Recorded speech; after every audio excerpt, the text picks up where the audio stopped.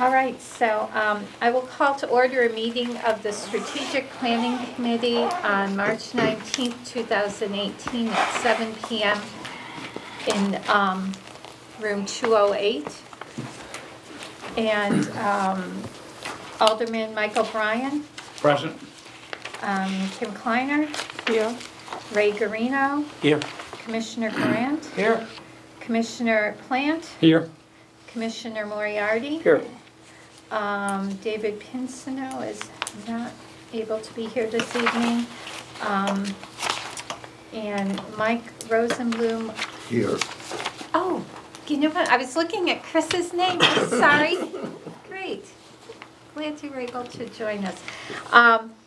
And Alderman Dowd is also unable to join us. And also in attendance, we have Brian McCarthy, Tim Cummings from Economic Development, and Sarah Marchant from Community Development.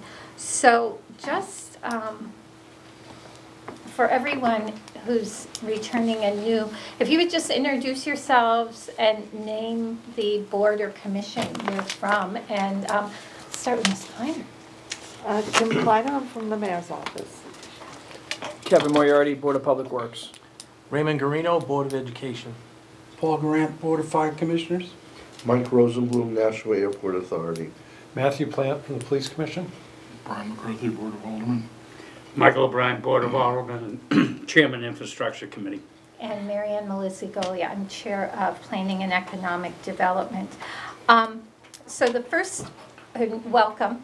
And if your board or commission or your office, but I think you haven't let Sue know who your alternate is, if you would let her know, just so we have a full list and we'll know who to make sure we get all the information out to.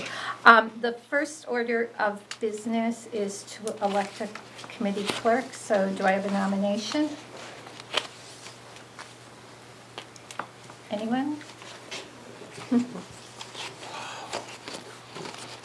Brian. I nominate Mike O'Brien. I know he did a good job. Okay. Commissioner Grant. But he's not the normal attendee of the meeting. Yeah, he is.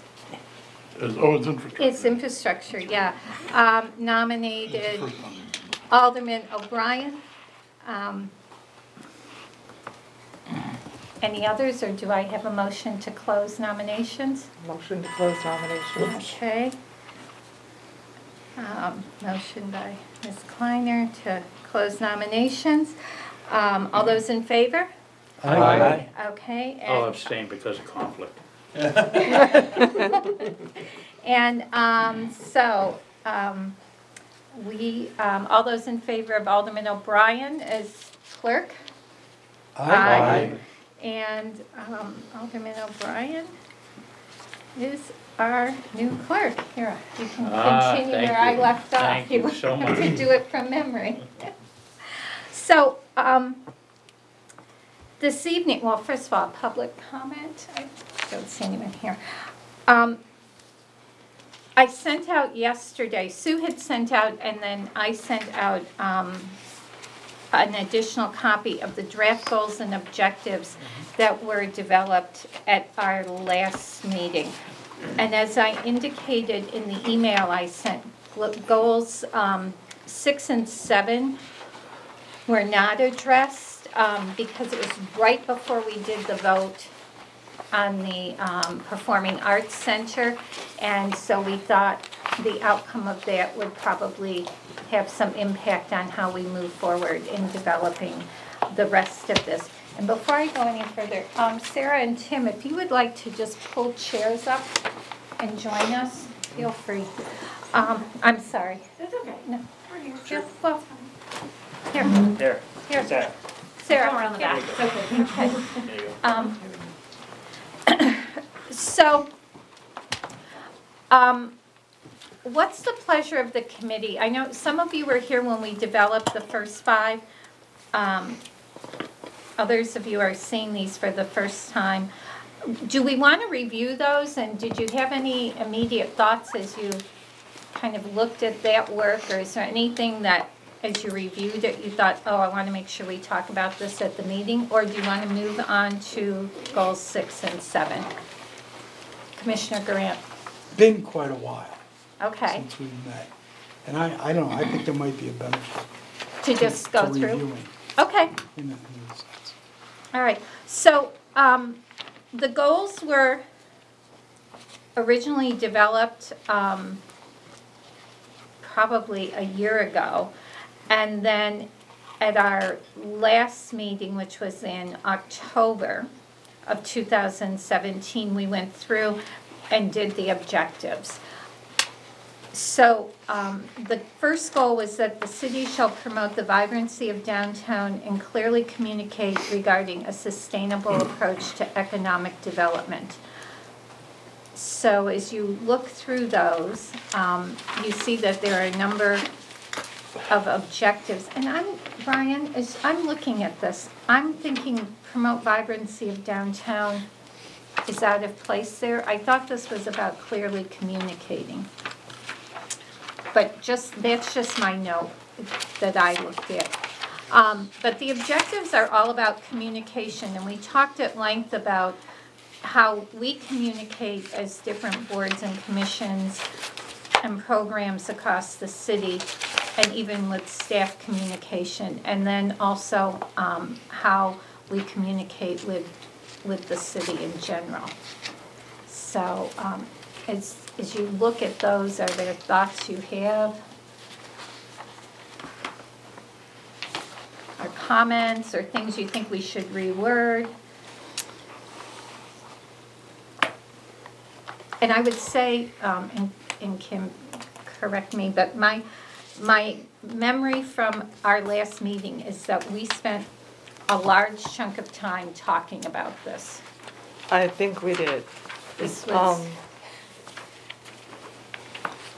So I'm a little confused about the goal in relation to some of the items underneath it. that's why I'm saying, I'm looking at this and wondering about it too. Because I thought it was clearly just about communication across the city. Anyone else's memory from being here? Well, it's been a while, hasn't it? Since we did this. And Sue, Sue tried to do this from listening to the tape and not being at the part of the meeting. She was just trying to go through the tape and put this together. So if we don't think this is correct, we can just make a note. But I do believe this was truly about communication as a big topic. Tim? So if I may, my understanding or recollection is that through the prior exercises that led up to that October meeting, the goal, the number one goal of economic development and the vibrancy of downtown rose to the top. But the conversation at the October meeting really focused more of a marketing perspective or a communication perspective, and how we can more clearly communicate in general was, of particular concern or note. Okay. So I do want to point that out because I found it interesting, because if you go to goal 7, you're Right. talking about the downtown at goal 7. Exactly. So I think there was a little bit of a conflict. Yeah. Yeah.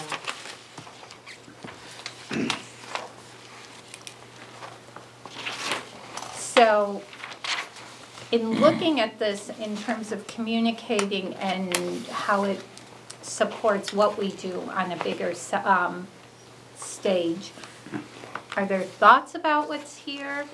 And, yeah, Ray? Can I make suggestions for adding objectives? Sure. I thought that we could add a couple of objectives. Maybe the city could adopt a complete streets policies.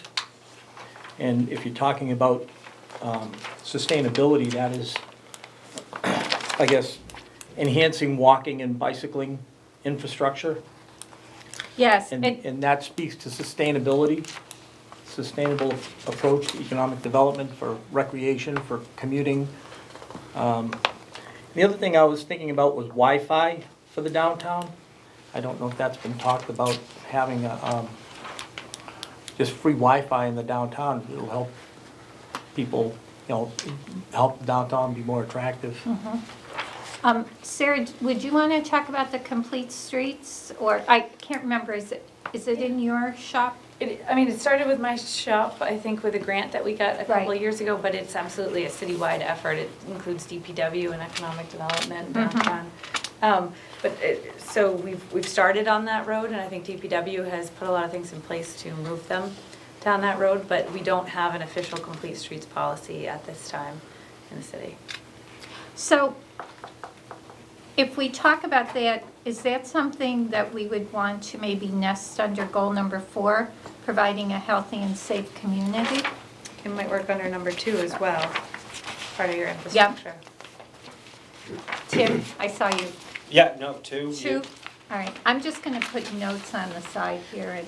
Or anyone have strong feelings? 2, infrastructure? If memory serves, when we did the matrix a year ago, Complete Streets was on there. Right. As an infrastructure item. Okay. So I'll just,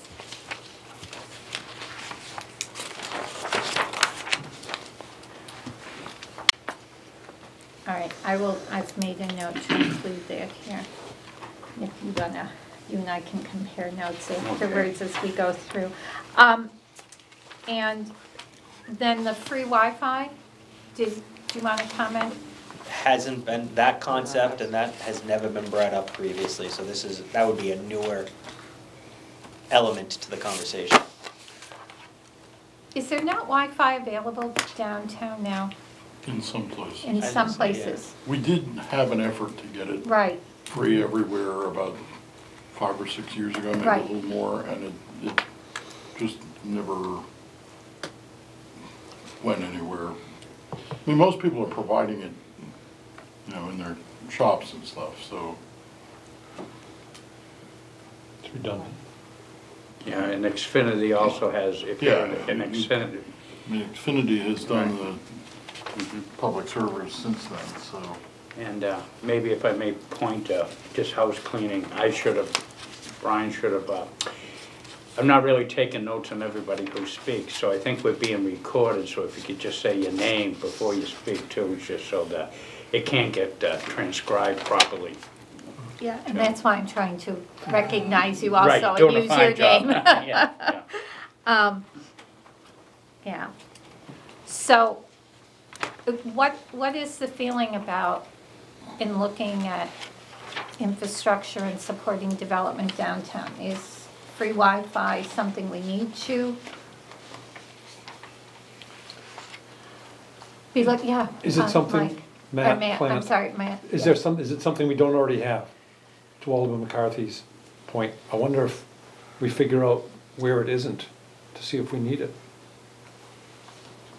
Well, the other question is it something the city should provide, or is it something we should just encourage the businesses on Main Street to provide?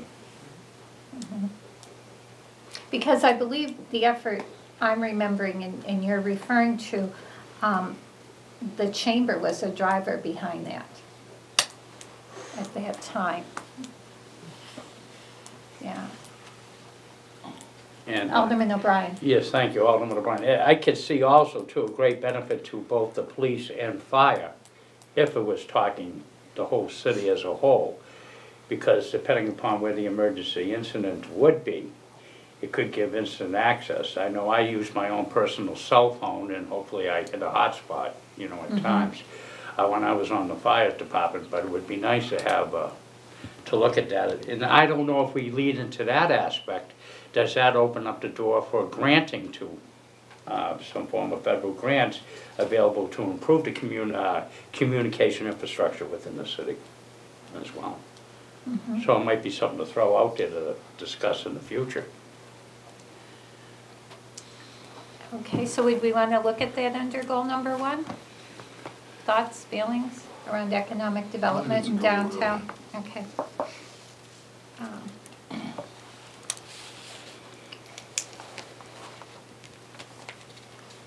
Any other thoughts? Alderman O'Brien. Thank you. I looked at this, and I know this is a work in progress. However, I know I wrote something and worked with Mrs. Marchand on it before and everything, and something with the building department and everything, and something in the form of redress of grievances, you know. I don't know what that would be fit into the communication part of it. But let's say what happens if somebody has a complaint with one of our particular departments or something like that. Do we have a structure available that it will go through the mayor's office, or depending upon the subject matter, it could be something with the police protection, it could be something with a fire marshal issue, it could be, you know, pothole type of things, and that's a communication aspect, so that the citizens can get proper communication to have, you know, the grievances redressed. And if it's a separate committee, I don't know, as an idea, but to look at that and something to handle something along that lines. Raymond Garino, there's something called See It, Click It, Fix It. And I think some people are familiar with that. It might be worthwhile for the city to just look at. If you have your smartphone and you see a pothole, you take a picture of it and you download it, and it goes to sort of a central place like the mayor's office, and they'll pass it on to a department, whatever department. And what happens is you can monitor it, so someone will respond to it and then say, okay, we were there and we did that. Like a truck, sometimes they'll take a wide turn and hit the traffic signal and move the pedestrian signal or something like that, and it's facing a different way. You just see it, click it, fix it. Sometimes they're minor things, sometimes it could be major things, like someone dumps a bunch of garbage on the side of the road or something like that. But it might address some of those things that you're talking about, maybe not everything that you're talking about, but. Yeah, and Michael O'Brien, I do agree with you, and that's a perfect solution. I was thinking something a little bit more, put your boots on a little bit deeper than something like that, you know. Let's say if a restaurant has a particular problem with something that's going on, where can they go to?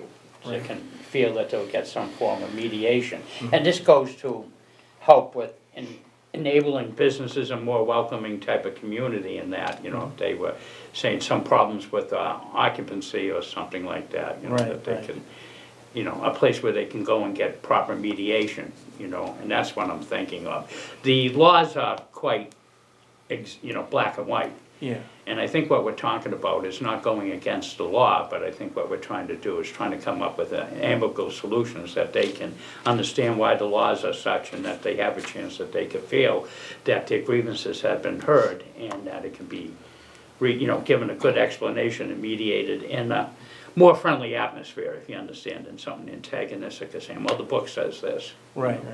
Commissioner Grant and then Ms. Klein. Yeah, to Alderman O'Brien's point, there is a appointed board in this city, which I don't think ever meets, which is to do with code enforcement.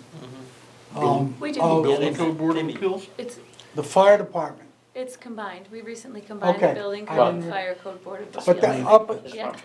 but there's, I don't think anybody outside knows that there exists a way to try to mediate. Appeal. Code, yeah, appeal and mediate. They do Code meet, and the enforcement. builders know they exist, because the issues do get, But sometimes it may be just a homeowner or, yeah, you know.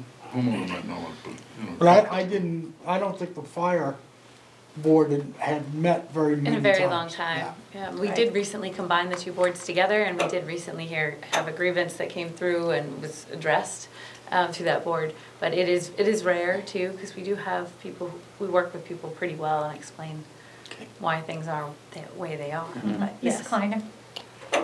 So the process is a little different depending upon the division. So in the mayor's office, we have a constituent services individual. And that person is contacted depending upon the issue.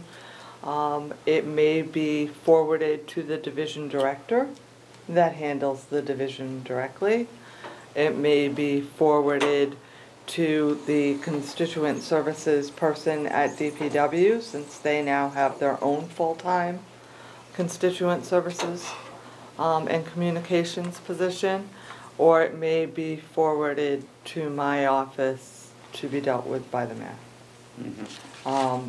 But that person is a direct contact, meets with them, speaks with staff, realizes all the details around the question or the item at hand, and researches it before passing it along.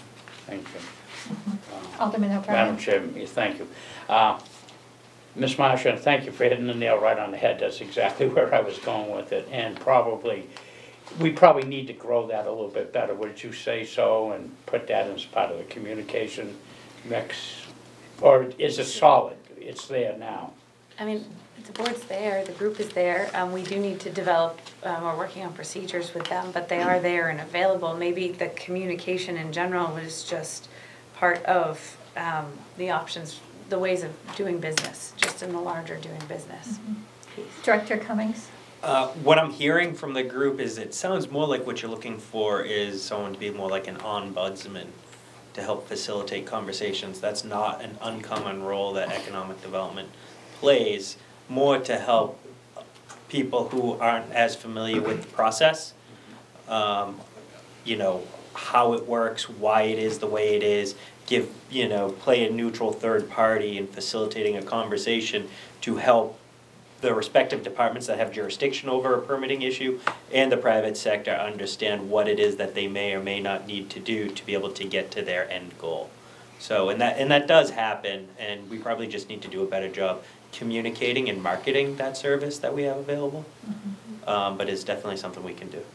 Yeah, in listening to all of the conversation, it sounds like another bullet might just be communicating the whole process for addressing concerns and very clearly identifying what's there and targeting. If it's a general sort of thing, this is where you call. But if it's something more specific, it might go to the existing committee. But just mark it out there, what we have in place and how to access it. And rolling all of those things together.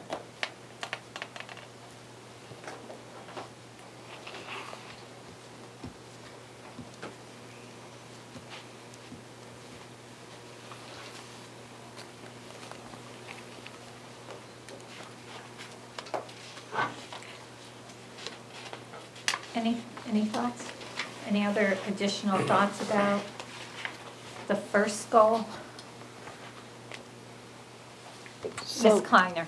So does the first goal then is just about clearly communicating? It's not about because the vibrancy of downtown is really handled by Right. 7. Right. And you don't just have clear communications to have a sustainable approach for economic development. You have a Right. clear communication for a number of reasons. Right. But I do want to correct some things that have changed Yes. during this. So the mayor no longer has a mayor's newsletter. Okay. That is being handled by individual divisions. So if you haven't seen, DPW has a brand new one and they do a fantastic job. But most of the divisions are putting out some sort of their own newsletter, and if everybody isn't getting out, so we can certainly make sure that you do. How we communicate those to the general public is probably something we should address. Whether we put them all in an area that is accessible for people to go on, kind of similar to the YouTube. Now everything's getting posted on YouTube and people can go out and see which meeting they'd like. Maybe we do something along the Okay. idea of that. But I just wanted to let you know we're not issuing one from the mayor's office. So maybe directing people how to access All this the instead of different subscribing, division, depending yeah. upon, okay. Anything else there that's changed? Kevin Yeah, Moriarty, so Kevin. are we suggesting just to take that out, that first part of that sentence, and move it to, Yeah, and so it makes it more clearly what our objective, the city shall promote, or the city shall clearly communicate, right, and take that first part out and put that into the goal number 7? yes, I almost think you have to redraft the text first of the one. goal. And I looked at that and I had lots of notes on my paper from before, and I was like, I'm gonna leave this because my memory may not be right, so I will go back and, Both the vibrancy of downtown and the sustainable approach to economic development don't seem like they ought to Right. be there. Thinking about it, so the real thing we have to attack is that the communications have to be, we have to take the other role. What we do now is we find solutions to problems that are easy for the city to implement and use. We're not doing it from the, what makes it easy for the residents to get service from the government.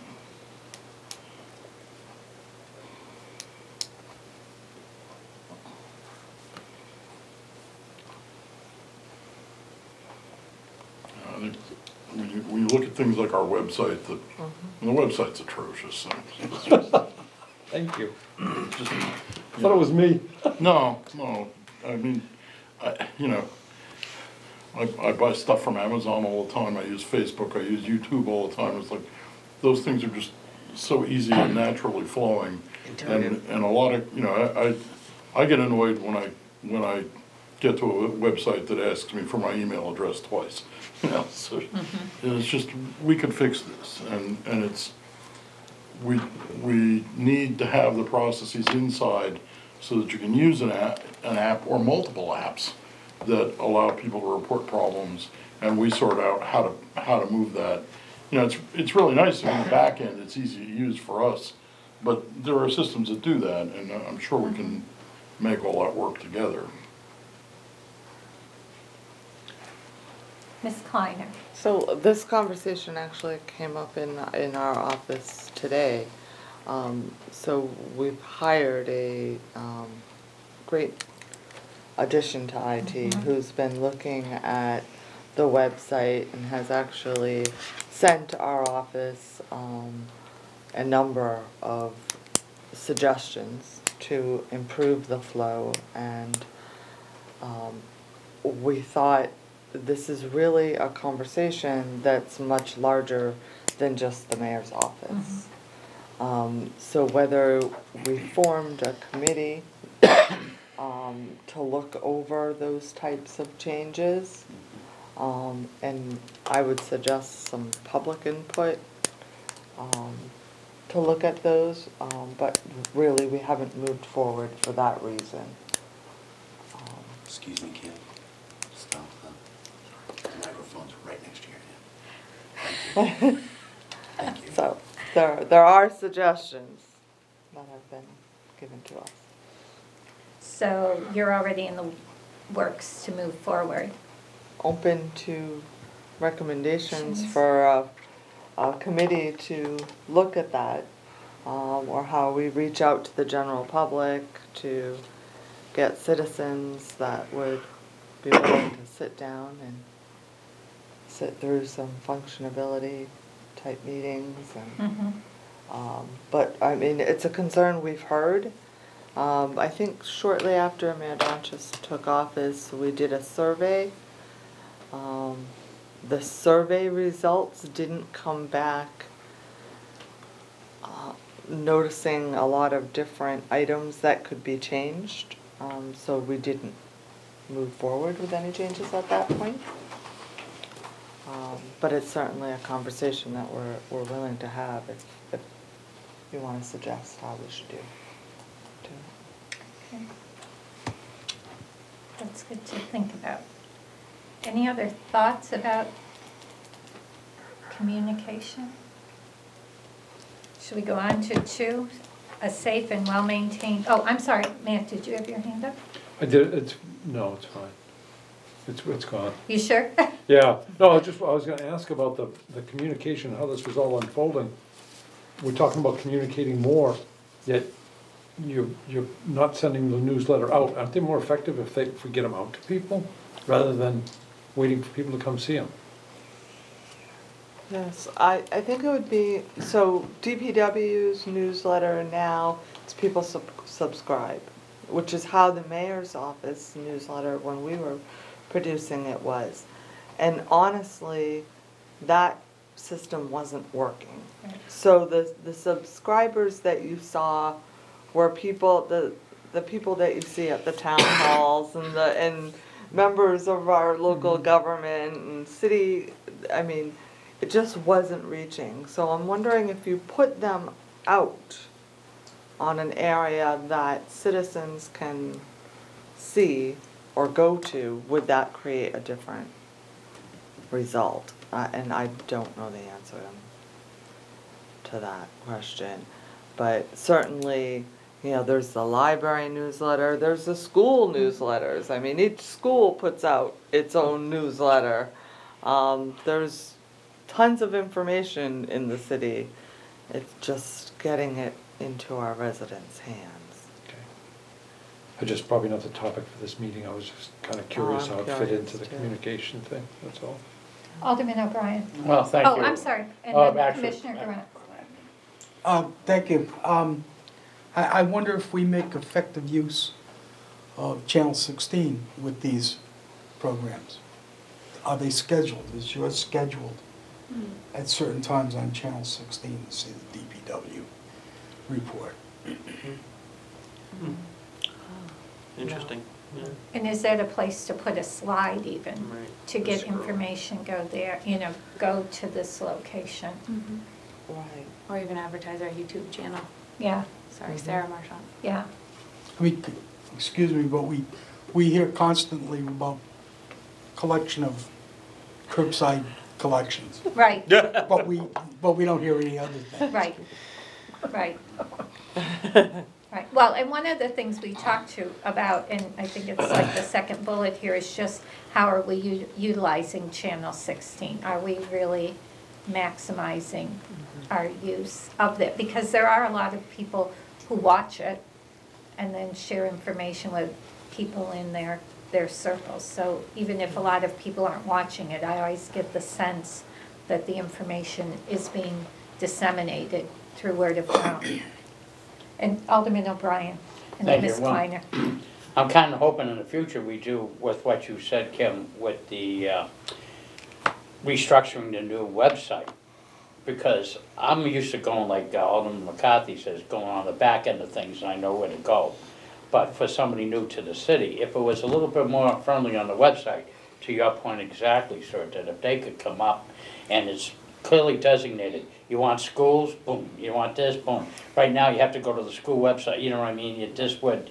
So I think if we focused on restructuring the, and continue with that city website, I think this will clean up a lot of that communication issue directly with that. I think, you know, because that could be the catch basin for one-shop information for the city, right there. Alderman, or Commissioner Grant? Yeah, relative to the website, this current website versus the old website. The old website, if you went to the calendar and it said Board of Aldermen meeting, you could click on that and you could go get directed right to the agenda. Now you have to find out there's a meeting and then you have to go find out, you have to go back to agendas and minutes. It's not intuitive. You know, if you just click on Board of Aldermen Right. meeting, it's there. Yeah, it's become more complicated. Yeah, yeah. And I guess in terms of the newsletters, I almost hate to say this, but if there's a way to somehow combine them, so if you get to one, or you go one place, then you can choose them. And Right. so people see what's there, because I think people know there's the city, or the school department newsletter. I'm not sure they're as familiar with all of the other newsletters. So if there was Okay. some place you could go online and it just had newsletters and you click on it and you're like, oh my gosh, Parks and Rec has a newsletter, and, you know, Streets, or whoever, and you could see just what the menu is. That also might just steer people in that direction. I apologize, I have to go.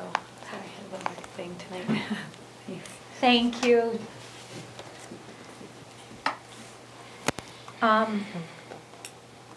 So shall we move on to a safe and well-maintained infrastructure and utility system that is coordinated with existing needs and plans for future growth? And we've talked about current projects, paving, wastewater, and hydro, maintenance for other facilities. And I just noticed that there's one little dash hanging out there that wasn't put in line, but creating a virtual facilities department and coordinate citywide maintenance. And then utility system coordination with existing needs and plans for future growth. So thoughts about that. And I have a question. The resilience process that we're going through, does that, would you see that tying in here? As I'm thinking about reading about that may be part of what gets rolled into here, but I wasn't sure if that was the place. The resiliency planning Yeah. definitely would be good for infrastructure. And Director Cummings or Ms. Kleiner, maybe one of you could speak to it more intelligently than I can. Would either of you want it, just for people watching, to just explain what it is? I hate to put both of you on the spot. I know very little, but I'd be happy to tell you what I know. Please share. So it's Tim Cummings, Director of Economic Development. It's my understanding that our Emergency Management Department received a grant, and Director Justin Cates is now executing on an initiative to do some quote-unquote resiliency planning, which is looking at our infrastructure, looking at what would happen if a disaster occurred and how we would want to plan moving forward if we had to actually do something. For instance, if we ever saw something as extreme as Hurricane Katrina down in New Orleans, and what New Orleans needed to do so that they could be back up and running effectively. And that is a plan that's being worked on right now at Emergency Management. Yeah. Ms. Kleiner. So there are members or representatives from pretty much every city division that are included in those meetings. And from my understanding, there's also a flood mitigation plan that needs to be updated this fall. And that is part of this initiative. They've worked that into it as well. They are looking at how our city divisions will work to help residents should there ever be some catastrophe. So they're including members from public health in that conversation, and the emergency preparedness department out of public health as well. Are all of you familiar with it, or were you aware of it? Because I think there was information on the website at one point. I think that's where I read about it. I don't. Okay, well, just so you're aware of it. Yes, Alderman O'Brien. Well, thank you.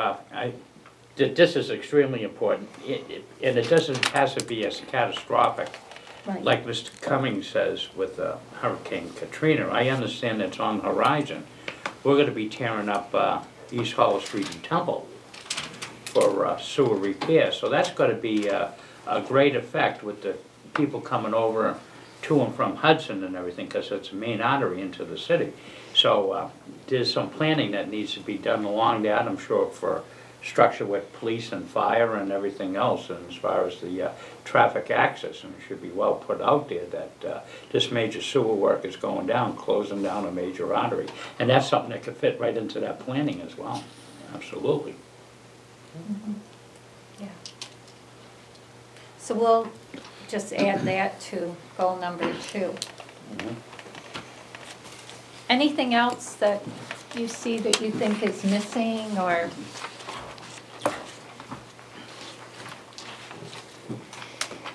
Let's go to goal number 3. Nashua will continually improve the quality of lifelong education for all citizens so they are well prepared for life and careers in the 21st century.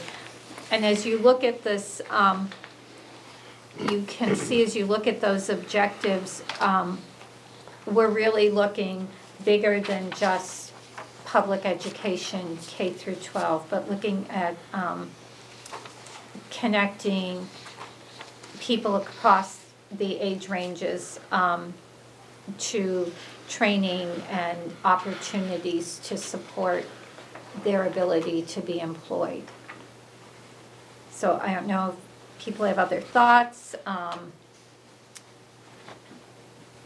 And that first one, I'm not sure why that's there, I'm gonna cross that out. City's role in supporting businesses and coordinating with high schools and community colleges, training programs, career days and internships, coordinating volunteers from business to work in the schools, coordinating businesses and institutions of higher ed to provide training. So any other thoughts? Alderman O'Brien. Thank you, and my apologies. Can we step back just for a brief second to go? Only a brief one, yes. Please. I was looking where to fit this in, and with goal number 2, any support that can go on with current work with the Boston and Worcester Surface Transportation Initiative that we're working on.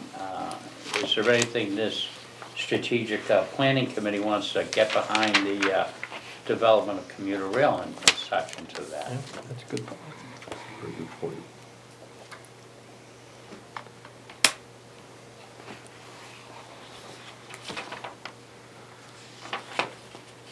Yeah, I think it's a good idea to add it in commuter rail. So, do you want to just add it, we'll add it as a standalone bullet? As an objective, sure. Transportation. And if I may Yeah, further please. speak, thank you, Michael O'Brien. It has the support from the corner office with the mayor, and it seems to have overwhelming municipal support, and I'm very proud of our, the majority of our Nashua delegation in the last vote. In case you didn't catch it, $4 million was put back into the 10-year, plan, which was very good. So anything, so it looks like it's going, and to enhance that, any support to keep it right up in the front burner as we developed is a great asset, I think, for the city. Along the same lines, it might be a good idea to have a bullet in the infrastructure goal about the airport. I was thinking the same thing, Okay. Thank you. yes. Yeah, and I was looking at this and I know at the last meeting, we had conversation about the airport, and I was just trying to remember if it was under goal number 1 in terms of supporting economic development or goal number 2, but if you're comfortable with us putting airport under number 2 around infrastructure? Okay. That is fine.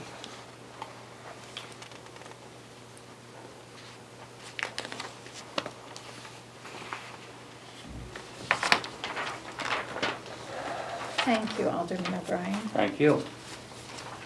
So, other thoughts or in looking at this, things that you think we should be adding in there around education? Or do you think that pretty much captures?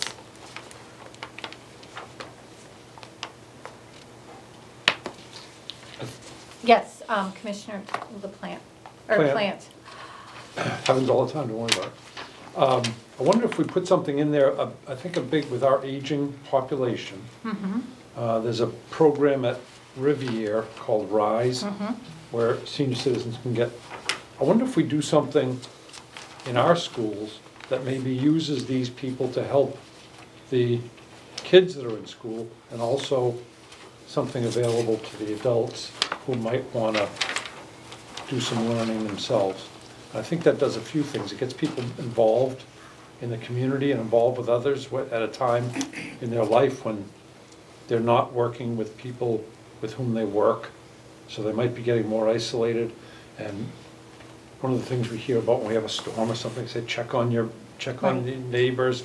Wonder if this just enhances those relationships prior to that, So and helps the community. how would you word that? What are your thoughts in terms of, I think probably Mr. O'Brien got all of that verbatim, right? Yeah. The little box in the center of the table did. So What was incorporate, after develop a system where, to involve senior citizens, and I don't know about the description of that, in the education process. And then under that, it's maybe make some courses available to them, maybe some of them could help with students who need coaching or need extra help, right? so really looking at both options, and looking at retired members of our community who might be interested in additional lifelong learning opportunities, as well as looking at opportunities for them to mentor or be involved in supporting Contribute. the education of others. Sure. Okay.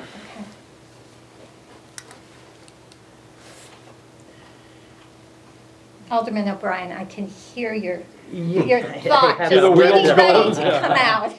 Well, you know, and I think this is a great job with the elderly, but thinking back, and I'm looking at goal number 4, I'm not trying to get ahead of you, but we're talking about education, and we have such an opiate problem, and so if we put down, I don't want to specifically put the opioid problem, because it could also be futuristic problems with tobacco and other type of things, and I think if we start talking about education, can we intermingle it with health and trying to promote a good educational system within the city, but also provided to a good healthy lifestyle I think that's what type of thing, you bullet know? 4 under number Okay, and 4 that is would be fine, speaking yeah. to, Okay, yeah. in terms of promoting healthy I see a lifestyles. crossover though. And- I see the cross within the Yeah, education, and you know? I think in terms of promoting healthy lifestyles, we went down that same route. We talked Mhm. about, right now it's opioid education, but at a later time, or in 2 weeks, it could be something else. Right, like I So, say, tobacco. again, thinking big umbrella and what are the systems we want to see in place that can then allow us to do the targeted Mhm. education from a health and safety perspective. Ms. Kleiner, I can hear your So- wheels spinning too. Well, so I do agree with Alderman O'Brien.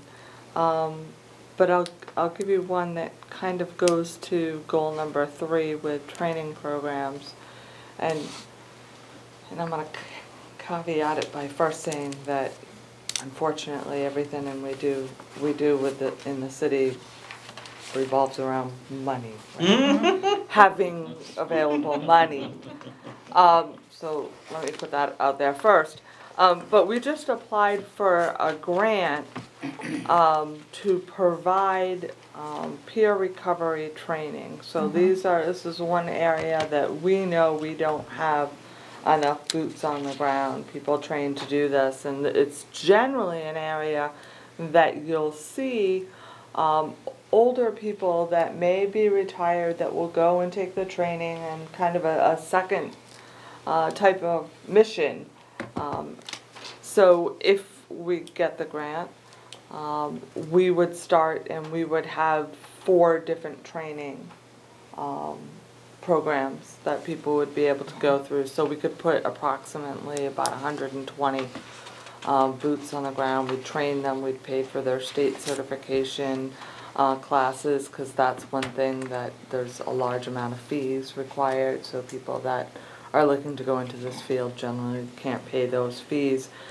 We need to look at where we know as a city are our weak spots and figure out how we're going to train individuals or retrain individuals that may have already worked in the workforce to fit those spots, so that we're creating a workforce that benefits the city. And this is one of the things, so everybody hope we get the grant. And I would agree with you. I think that that really is preparing people for careers in the 21st century because it's just an ongoing problem. Substance abuse and mental health issues and people to support the work of LADACs and do that work out in the community. Yeah. But, Alderman O'Brien. But you said something, yes, I agree with you 100%, but you said something in the back portion of that. When I was on the fire department, I went to the Adult Learning Center, and I wonder where they are, and probably we need to look at that. Because like you say, into readjusting the workforce is what I'm specifically talking about, and getting them into another type of field. When I was on the fire department, I took a couple of Spanish classes to be able to communicate with a lot of our new welcome people in the city and everything. And where I did it was at the Adult Learning Center, and I was glad that they had that type of program there in order to increase my communication skills. I also took a sign language course as well too. So the thing is, where are we with the Adult Learning Center, and do they have a good enough program to assist with something like this, trying to get into like redirecting the workforce in case we had something to help in career changes and the like. Yeah. And So, Segue? you're so smart, Alderman O'Brien. I must have a segue. The partners in the grant, the city, the Adult Learning Center, and Revive Recovery. So the Adult Learning Center would definitely be part of the training program. We are looking at how we use the Adult Learning Center and retrain people, expand our ESL classes, either through the community center or out into the community. They are a wonderful resource. We cannot say enough about them. Unfortunately, as you know, there's some bills going through the State House right now that could impact them. So it's our job to make sure that they are protected and their resource is protected. But they continue to work with the city on a number of very important initiatives. And as we talked about these goals and objectives, once something is finally determined as this is what our plan's going to be, these bigger, broader objectives will then be looked at, and certainly they would be something for the Adult Learning Center or RIV or even Nashua Community College to look at, and for us to look at them and say, okay, this is the plan, and I'm in Parks and Rec, and what do I see? Or I'm in economic development, and what am I hearing from people who want to locate here in terms of employees they're looking for in the type of labor pool we have and the type of labor pool we need to further develop. And so I think it's at that level that we would then start moving forward and reaching out to the people who have those skills.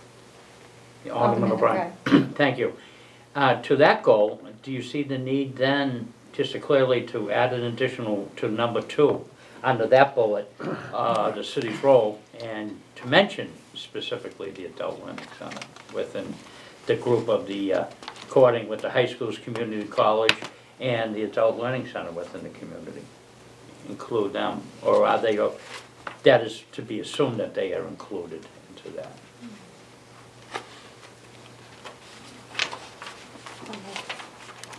Maybe what we say is high schools and other educational institutions. I'm reluctant to name. I'm throwing it out there. Yeah, no, and I don't know how other people feel, but I think when you start naming people, it's like, when you see people at the Oscars, oh my gosh, I forgot to thank my mother. You know, I don't know other people's thoughts, but maybe just rewording it to educational programs within the city. Does that work? Because there may be someone who moves in that's not even here now as an educational program. Correct. That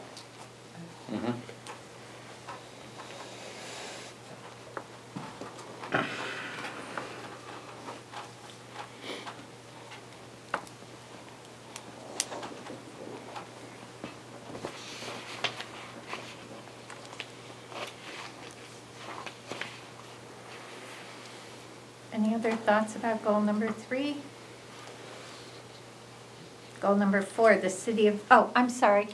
That's okay. Mr. I Guarino. think, I think this would probably, could be either 3 or 4, but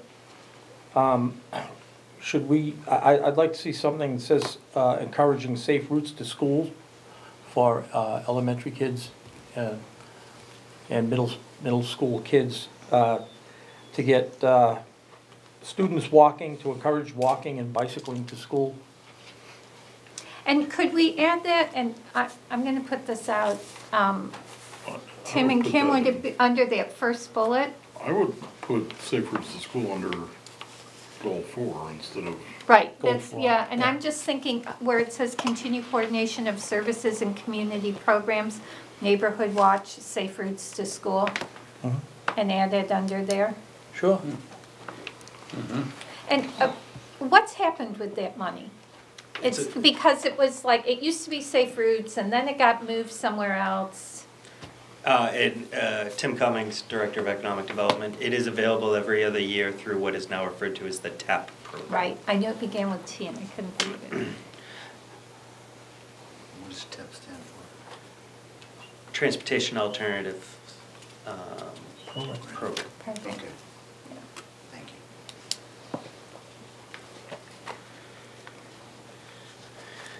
Tim, do you know, or Kim, or Mr. Greeno, maybe you know, do we have any safe routes programs going right now? I mean, do we have money that's come into the city for probably the first 4 or 5 years I was on the board and also as a school board member? Bicentennial was involved in getting safe routes dollars, and I know some of the other programs, schools in the city were, but I'm not sure where they are. I don't think Bicentennial is using that program anymore because I usually got asked to write a letter of support, but I don't know if other schools are using it. Do you know? I don't know of any schools that are participating. Each state has their own state coordinator. Right. So I don't know how it works in New Hampshire. But there's a couple of different parts of the program. One is where you have the schools participate in Safe Routes to School, and they organize volunteers, and they could do like walking school buses, and they have parents that walk the kids Right. back and forth. So that helps reduce stranger danger and things like that. Well, first they do an assessment to see how many walkers they have to make sure it's a good walking in school. And then there's another part of the program that has the, like, adding sidewalks and the infrastructure component Right. of it. Right. Yeah, Alderman O'Brien. I don't know if it's still continue or if it still remains in the past, but somebody does put down occasionally fresh paint in the new Searles Yeah, area. right. It's a green zone and Yep. lined on the side, and it seems to be, whoever initiated deserves a compliment, being the parent in that neighborhood. The kids utilize it. The Right. kids all walk within the green lines, Right. and it seems to work out very well Yeah. in our neighborhood. I'd like to see a sidewalk Copied or there. followed in others. It's I think a sidewalk would be better, because, beyond a doubt, but I'm not Yeah. gonna hold my breath on sidewalks Yeah. around Yeah. the city. Yeah. Yeah. Ms. Kleiner. The last plan that I saw in our office was a plan that was developed with engineering for Charlotte Avenue. And to my knowledge, that has not received state funding yet. That was the last plan that I've seen submitted. there is, yeah, actually, I did check with National Regional Planning Commission, that there is a tip project for sidewalks on Charlotte Ave, I believe. You just, I just remembered that. So it is programmed for money, for funding. So, That would Yeah. be great. They would, yeah, but my understanding in the past was always that there was never enough funding, that the city had to then come up with, because the rest of it, that's always been kind of the catching point. I think it used to be, I think it's 80/20, used to be 100%, but Yeah, I think they went to 80/20, they changed it, didn't they? 80/20, yep. Yeah, yeah, they, with safe routes went back to 80/20. Director Cummings, do you want to? Nope, I'm good. I Okay. think everything. I will say that the TAP program is gonna become available, I believe, the end of this summer.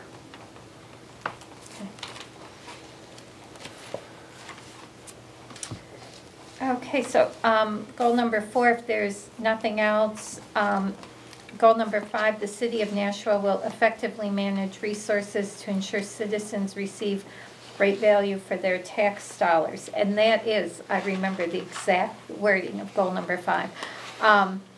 Regular review of the bonding schedule, facilities and maintenance schedules, analysis of workload, and coordination of services between city departments and with community providers. Thoughts, comments? I can tell you, as we got to goal number 5, it was pretty late. So I'm not going to tell you that's the most comprehensive thought process that went into writing that. But other thoughts?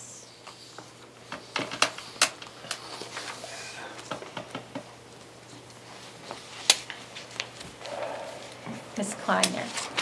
So I think number 3, coordination of services between city departments and community providers needs to be explored more widespread across the city. I think what we find is when we partner with other providers in the community,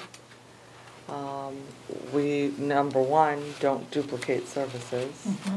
Number 2, a lot of these community providers will pick up additional tasks that are easy to work into their mission's goals. And I know it has been extremely useful when we are comparing things through the community center and My Brother's Keeper, that working with our area agencies, we've been able to produce more results with less. Right. Is that, does the term community providers in that bullet mean just social service agencies, or is that I think it's everyone. also, you know, companies that we deal with? So are you thinking partners, Not even partners, but vendors. vendors? But, oh, I was talking about in terms of the word providers. Yeah. Because it has that service delivery, to maybe put partners, because that would be a broader, Well, I'm just trying to figure out Right. what the scope of the bullet is. Is it,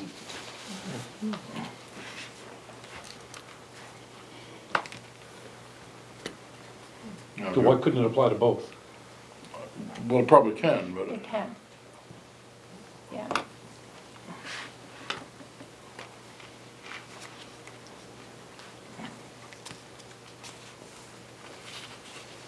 But I think your point's well taken. There are organizations that you're able to partner with who, because of the nature and the focus of their work, they have data much more readily available. They've got systems in place to access services or data or even employees that you would have to set up a whole new system in City Hall. Like, there's not a job description for that, but if they get paid out of your agency, then we can hire them and you already have that job description. So you can do that kind of partnering that really facilitates implementation of new programming. Yeah, because I know when I worked in Baltimore with the Head Start programs, I was part of the housing department, Head Start. But we worked with agencies that had the appropriate titles, and we didn't have to develop daycare worker 1 positions, because they had them. And it just facilitates the whole process.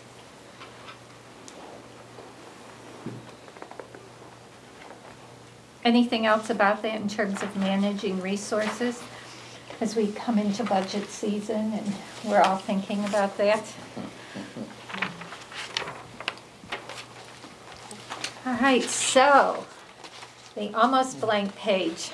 The city of Nashville will make the city a regional center for the arts, culture, and recreation. And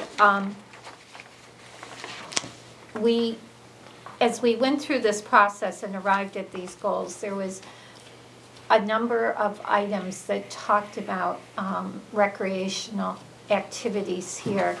And the decision and the thinking, and those of you who were here helped me, but the process and the thought at the time was that that's really one big goal, and it's all stuff that will bring people here. And it's marketing us as a place to be, to have an experience, and not just driving by. And these are the experiences. So we had things like, you know, hiking and doing trails and biking and accessing the water in there under recreation. So thoughts about objectives for that area. And I have no real wheel for you there to kind of tweak. What are your thoughts? I go on. Please, Alderman O'Brien. Thank you. We seem to mention the Center for the Arts, and I think that's a work in progress in culture and recreation. And under recreation, that could be parks and many different things, but I think revitalization and enhancing one of our greatest assets, and that's the Nashua River. Mm-hmm. And to put that in there somewhere, of looking at that, to have that as a community focal point that we can all, you know, get our feet wet with. I would put that in with the downtown, You would put that with the downtown? Yeah. because it's really specific to downtown, right? Uh-huh. Well, no, it starts there, right, but it's gonna go out to Mine Falls and, No, the river, the part we're gonna develop is entirely downtown. why is that? Because that's where we need to do the work. And there are trails that go up to Mine Falls. Uh-huh, that's what I mean. Yeah, we've gotta be a little careful about Mine Falls, because we got very successful with it once, to the point where out-of-state mountain biking clubs were coming up here with truckloads of bikes. And the result was the park was getting torn apart, because there were more people in it than it could sustain. So we gotta be a little careful about promoting Mine Falls as a destination for more people than it will handle. And Alderman O'Brien. thank you, Madam Chair. And I agree with you, Alderman McCarthy, but I am envisioning where to fit something like utilizing the river and everything. I kind of would like to see at some point in the river enhancing kayaking, you know, stuff like that, that people could come down and, you know, rent something for the afternoon or something like that, whether that be a private entity or a municipal run type of thing, but promoting both it as a park structure, but also as an opportunity to allow private entities to come in and to help enhance and to develop something like that, you know. Maybe a nice little park, wouldn't it be nice to grab a hot dog down by the river, you know what I mean, and just enjoy lazy Sunday afternoon, particularly in the good weather. So, I think this bullet refers more to the arts concentration that we talked about, the Performing Arts Center and visual arts, studios for artists, et cetera.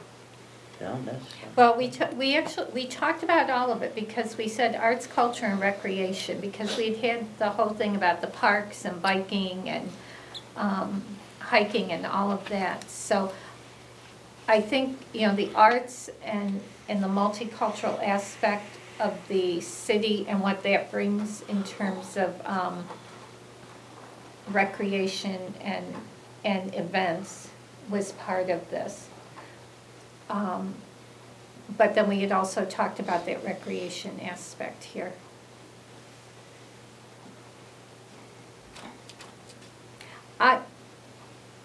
I look at this and the first thing I think of is marketing. And how do we promote all of this within the region? And there's certainly been a conversation since the study with Americans for the Arts came out and looked at the economic impact. So I think that part of this is marketing, and I know at NRCP we are beginning a conversation about the regional nature of it. So that Nashua is there and that we're looking at it from a regional perspective. That's the part where we say, we'll support the arts in the town, say then we don't have to. No, actually, that's not what's happening. It's true, though.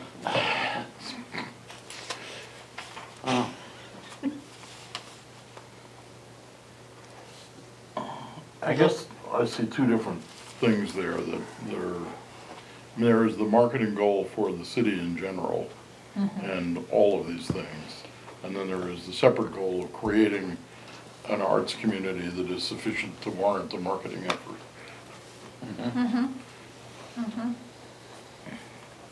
So, under here, do we have as an objective, providing support for the development of an arts community? And there's probably a better way of saying that, but. Yeah, I think that's what this Right. goal gets to. I think we're now missing a goal of marketing the city. These are the 7 Marketing goals we quality had. Hmm? These are the, I understand that, but I don't see anywhere in here that covers Make marketing the city. number 8. essentially. well, I think we had talked about marketing being across all of this, though, at one point.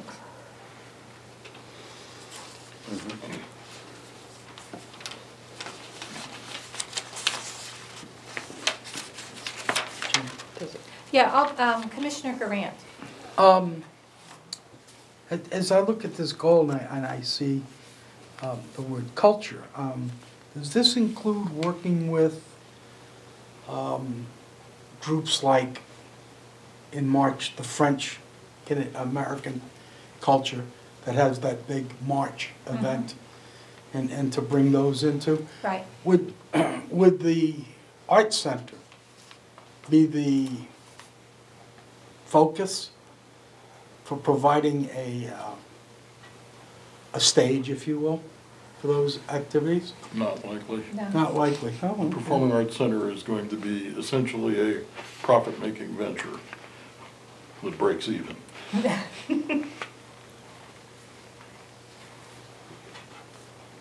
Thank you. Some of the other theater resources we have, like Court Street, would be the ones that would provide, I think, support for those kinds of events. And I also think some of those sorts of events, as we look at what's happening with some of the things Great America Downtown's doing, there may be an event, but it's got a number of venues that are being also hosted by businesses, which is, of course, then driving business not just onto the street, but actually into some of our businesses, much like the Taste does, getting people into businesses. Yes, Mr. Guarino.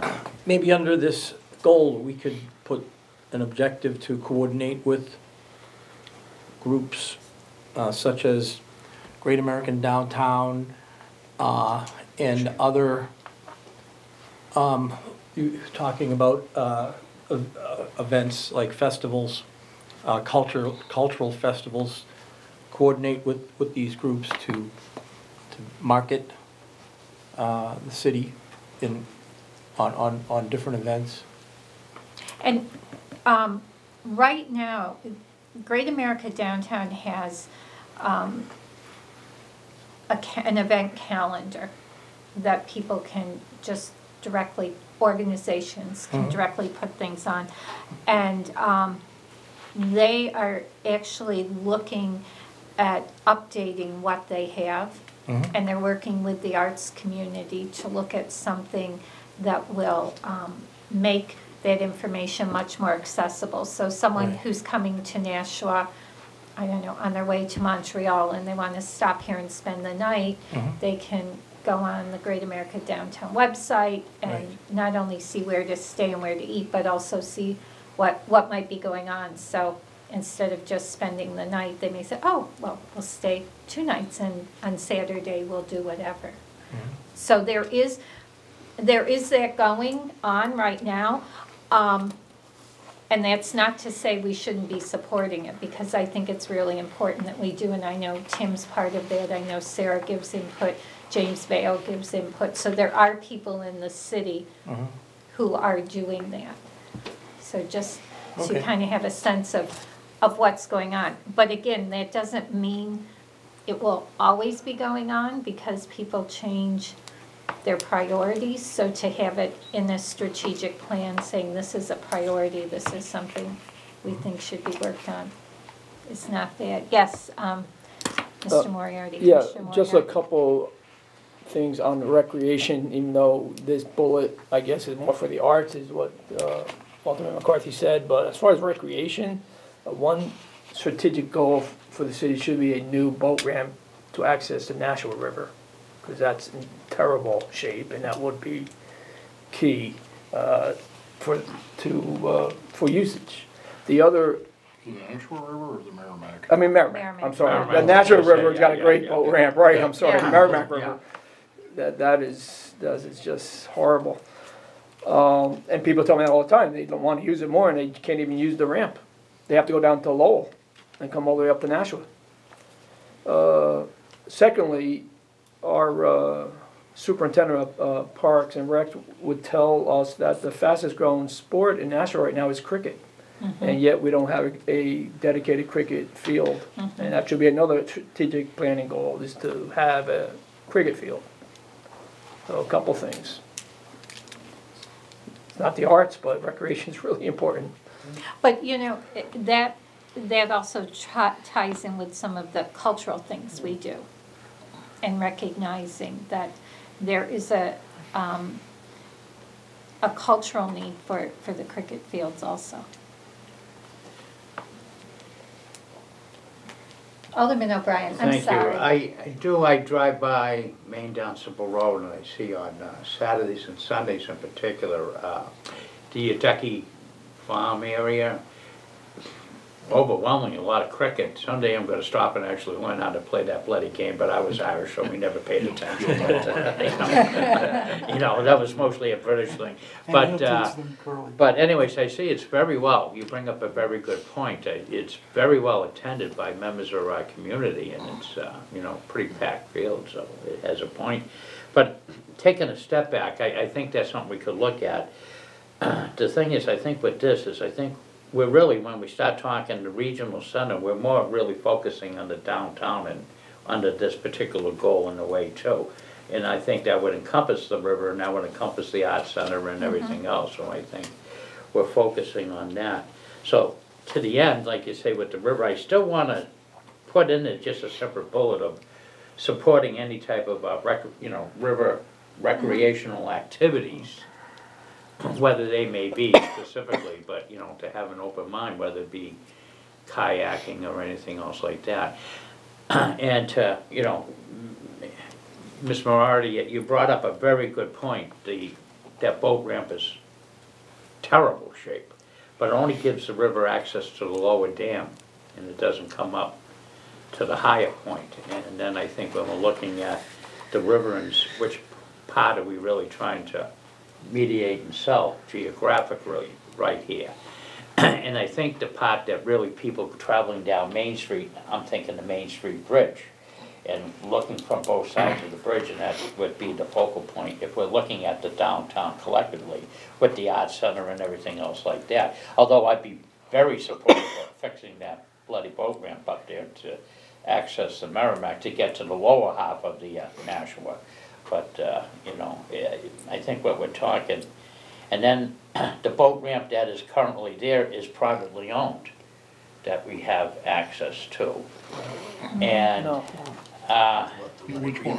is that the one at the technology No, park, or Nashua, is he's that talking a? about the Nashua River. The Nashua River? The Nashua We River. have an agreement with them. Okay, to allow yeah. public access. So we have, it's a private-public type of agreement here with that, so, And I think the only other access is up by Stella Stadium. And I don't think the river is navigable at that point, again, because of is it the Muskeg or? Well, you have, Yeah, well, from there, it's navigable from Mine Falls to, Reynolds Bridge.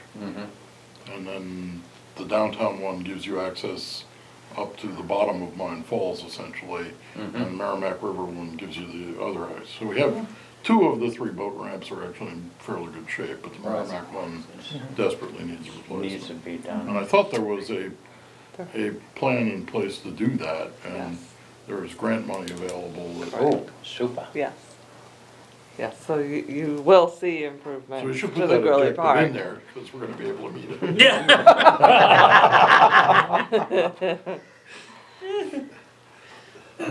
That's fun.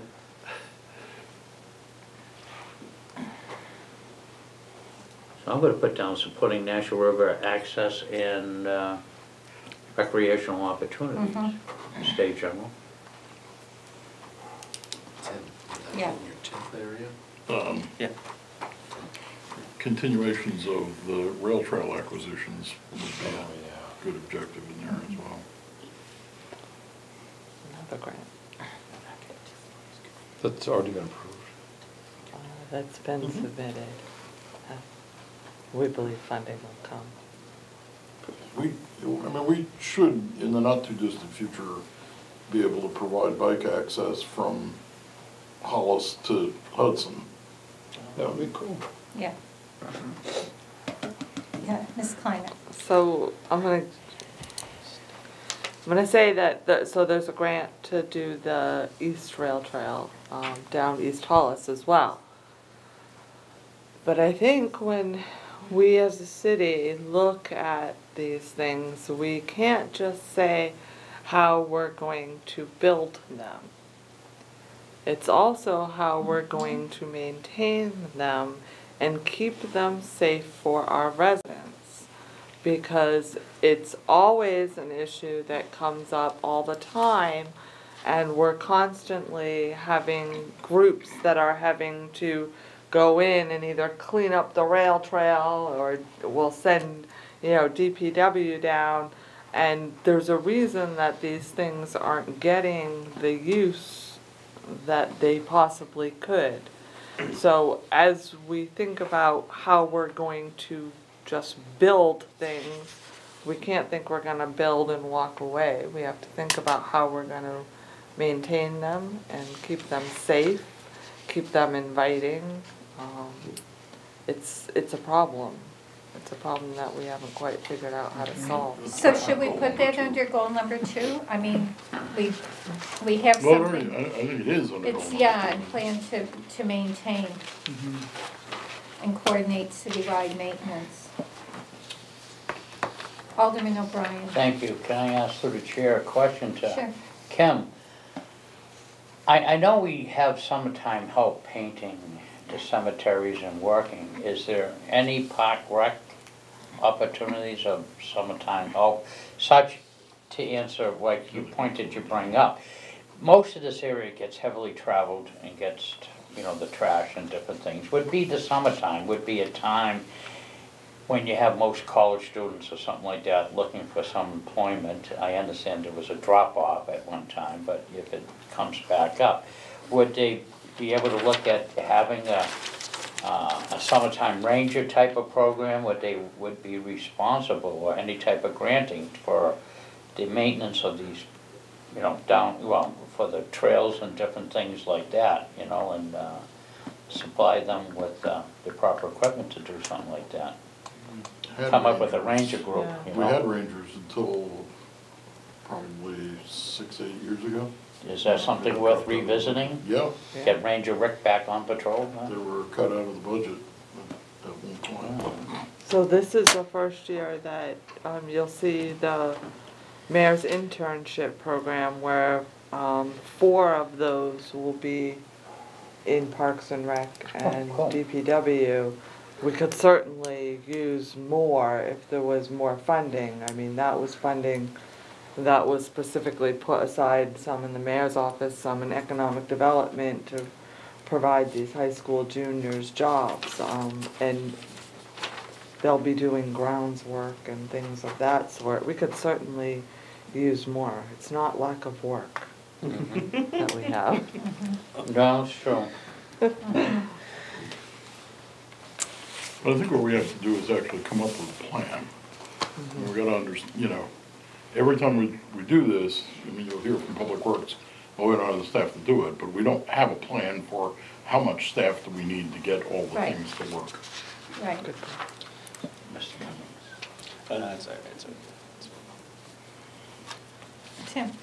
All I was gonna say was, is to Kim's point earlier, I also wanted to highlight that we have already started working on one of the objectives already outlined, and actually through a lot of work that Kim has done, we put into place an internship summer program, which when this document was created, that wasn't actually in existence. So, you know, it's gonna be another objective that we can check off the box that we've achieved.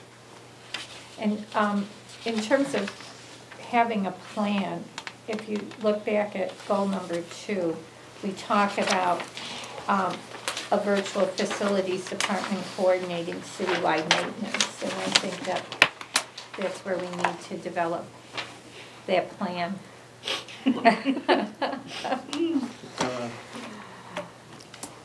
Is that done tomorrow, Kim? We, we do not have enough help Right. in our city maintenance department, and it is absolutely amazing what Mr. Honeywell here at City Hall does It's with the amazing. buildings that he has to, on a very limited staff. But we're not using the wide resources between school maintenance and city maintenance, and library has a maintenance person, and Right. we're just not using those Right. effectively. And I've looked at this for a long, long time, and we'll never get a facilities department, basically because of pension systems. You know, it's impossible to take people out of Public Works and the school department and put them into a single department, because you won't be able to, and it'd take you 30 years to do it, because you'd have to wind down all of the pension expenses. But I think it's important to have someone whose job it is to make sure that those things are happening, because I know, as you say, I mean, we got basically one guy to do maintenance for the city buildings. The school department has a staff of tradespeople that I'm sure their plumber isn't busy all the time, I guess is the way I'd put it.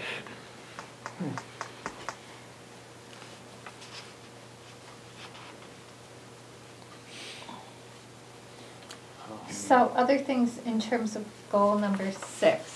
One other, if I may. Yes.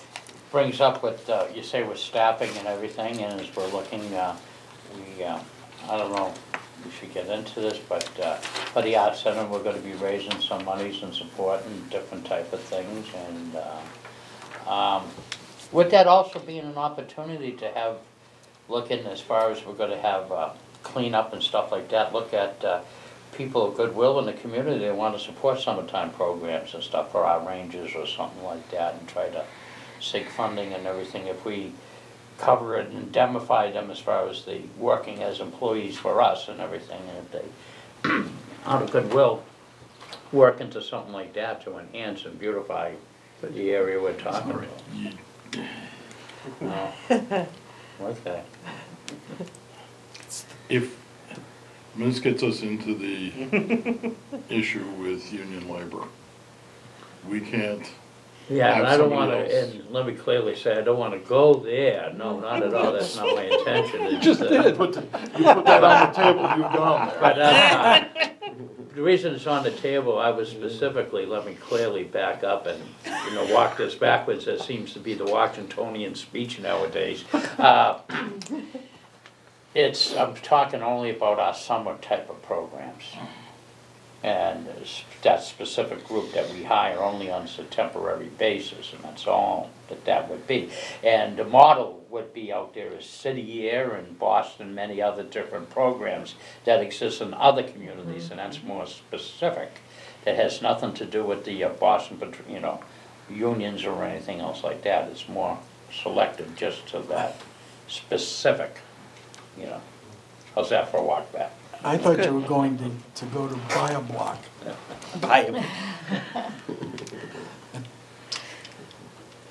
Director Cummings. May I suggest you consider some of the recommendations Duncan Webb had made in his feasibility study? One was an arts cultural district, actually codifying, a zone.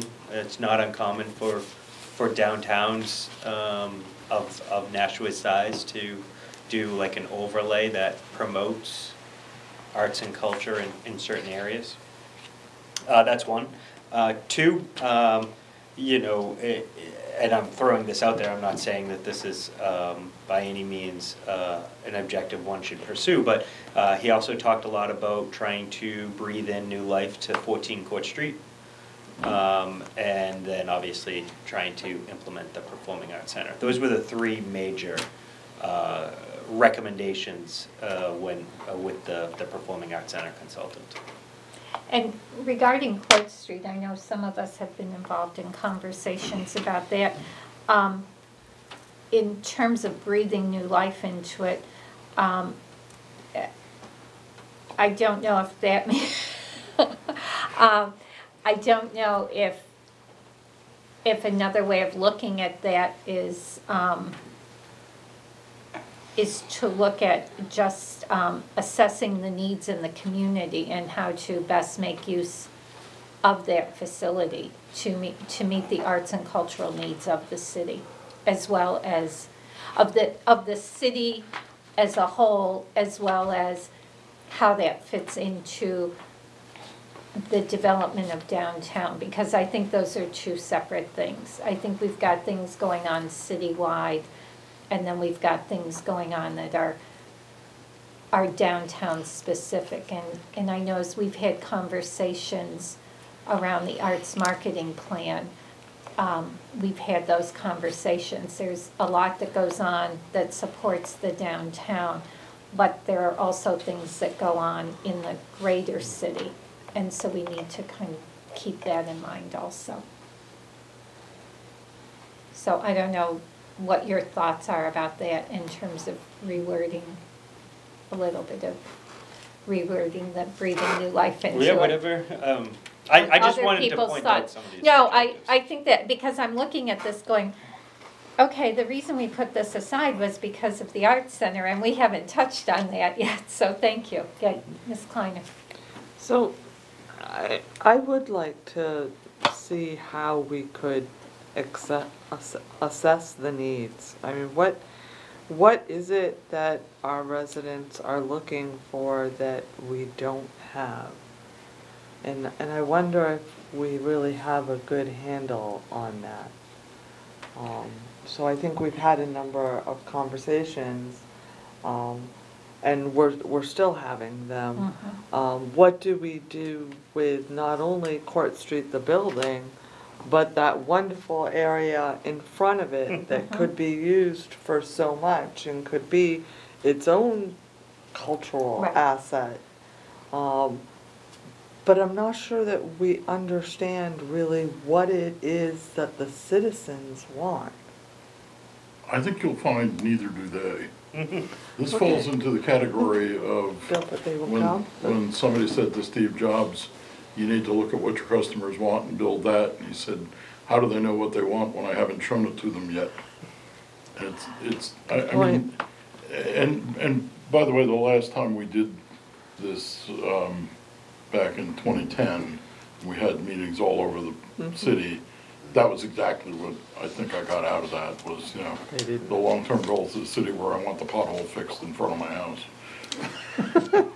It's, you really have to have, you have to have a vision that comes from within, I think, to promote. You know, I think we can do that, you're right, we have to figure out what it is that's missing. But you sort of have to make that up out of whole cloth, I think. I don't think the answer's out there to be found.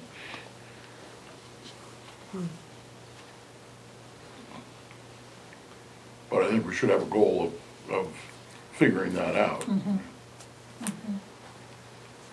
Well, and I think to your point,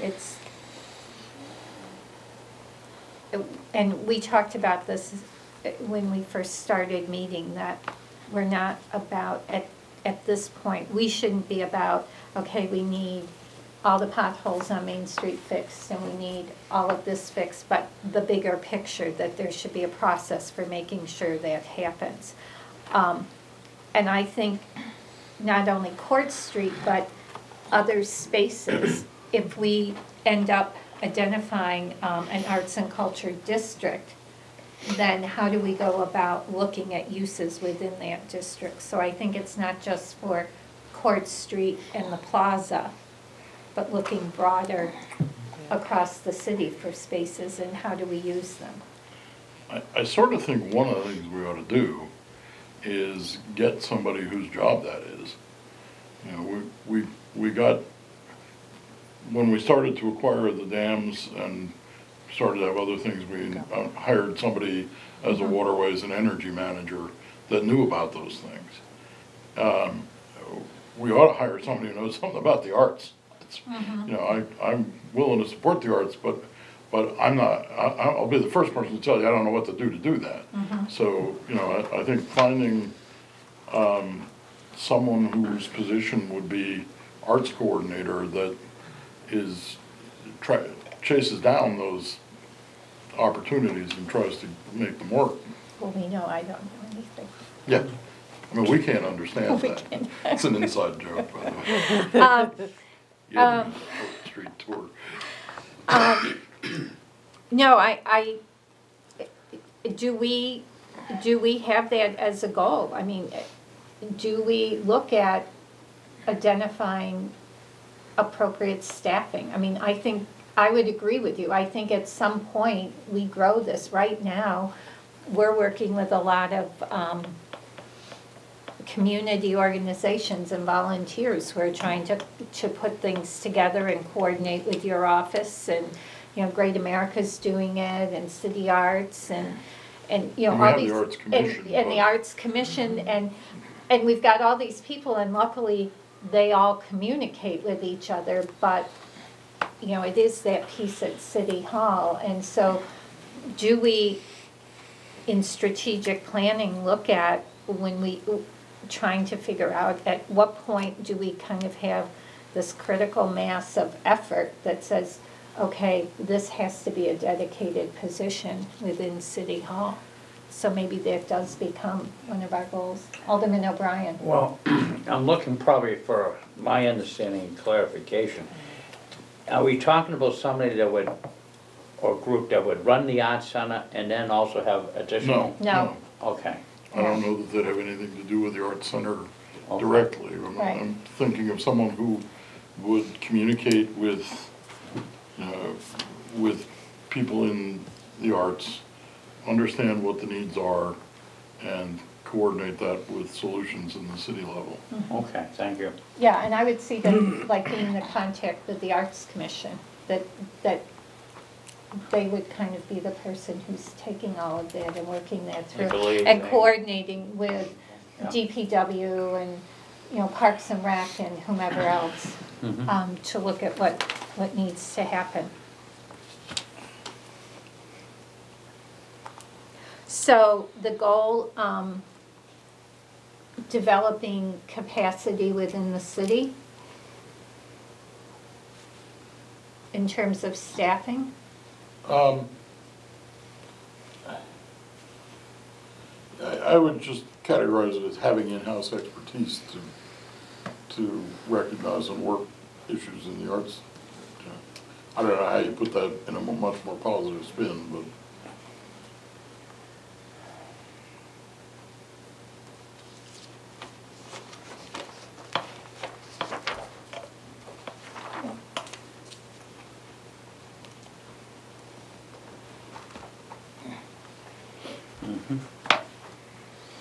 And that, that can be a position in the mayor's office, it could be a position in economic Right. development. Right.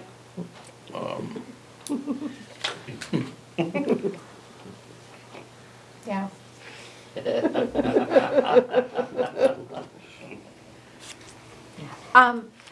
To your point about cricket fields. Yeah. And I know Roby Park, in the summer you go by and the lights are on, and they're playing cricket, not baseball.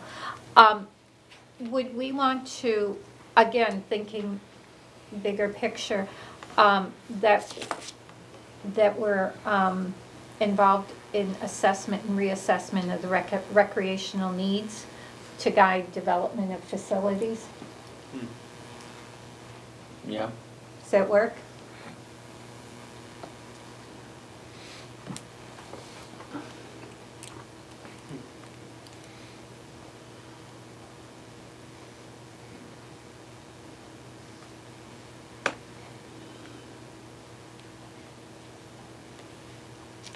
All right, so shall we move on to number 7? The city of Nashua will ensure that downtown Nashua is a safe, clean, attractive, and accessible urban center.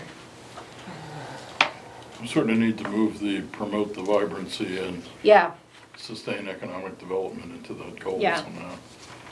well, I'm just gonna add it to the end.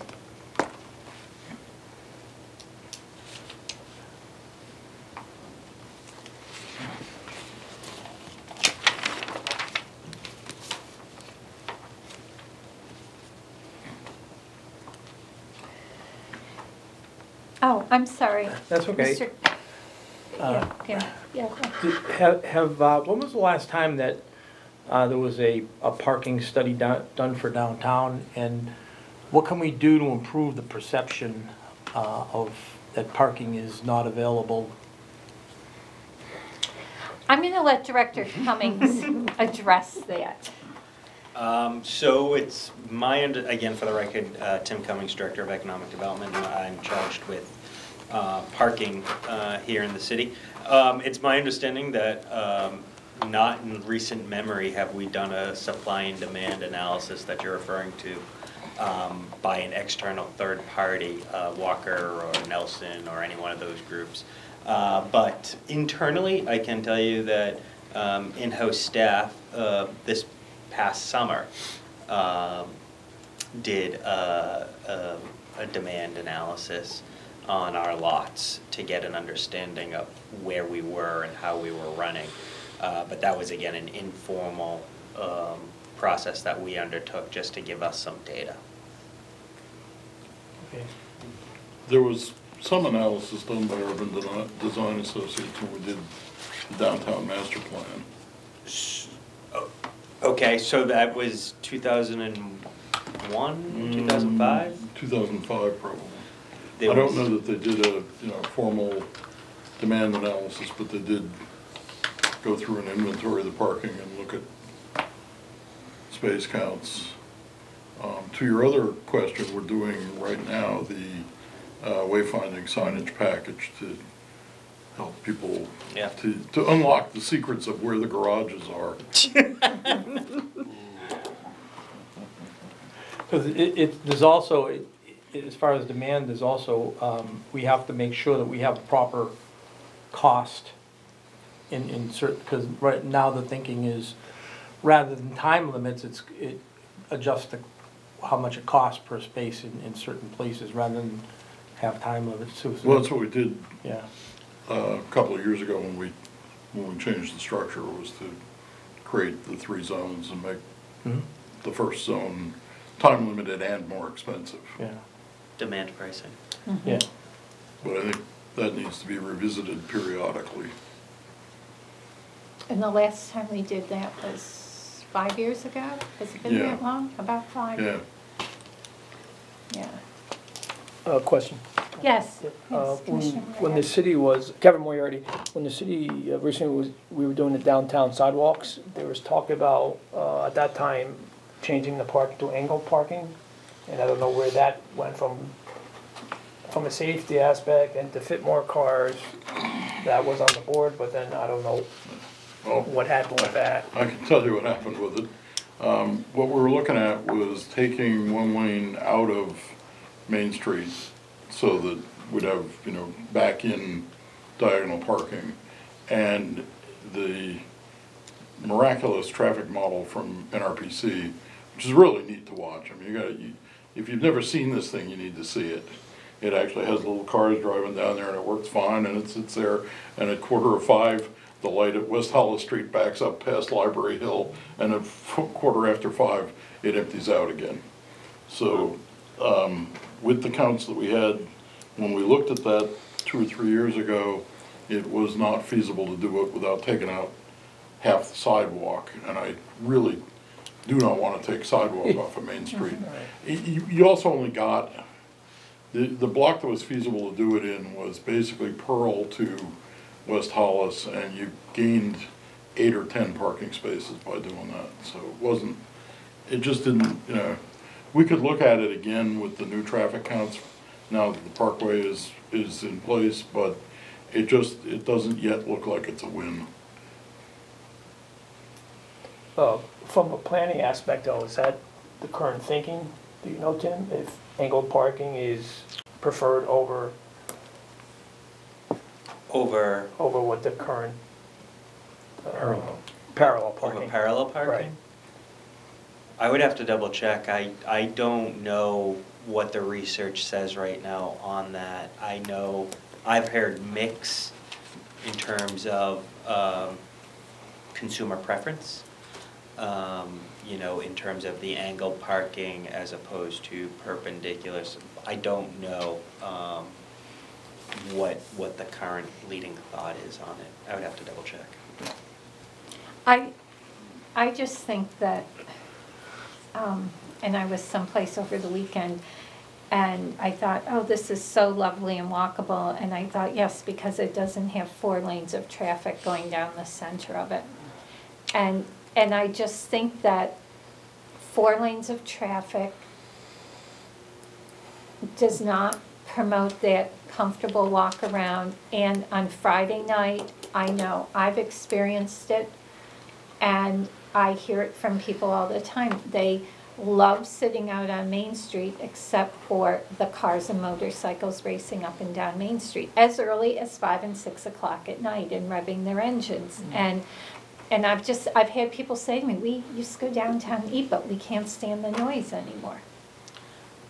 So to that point, I think it's very well documented and understood that, you know, road diets to calm the traffic, to get the type of built environment that you're looking for is very well understood if you're trying to create a mixed-use, pedestrian-friendly type of place.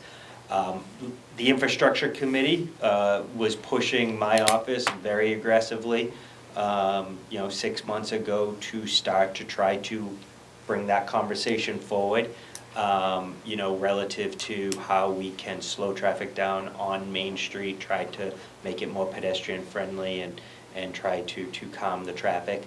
I will say though, I said it at the infrastructure committee meeting that this was brought up at, and I will say it here for this room to understand. If we go down that route, the inevitable outcome of that will be congestion.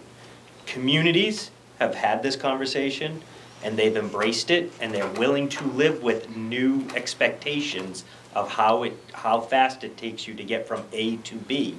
And that's an inevitable byproduct that will come about, that before we even venture down that conversation, I want everyone to be well aware of.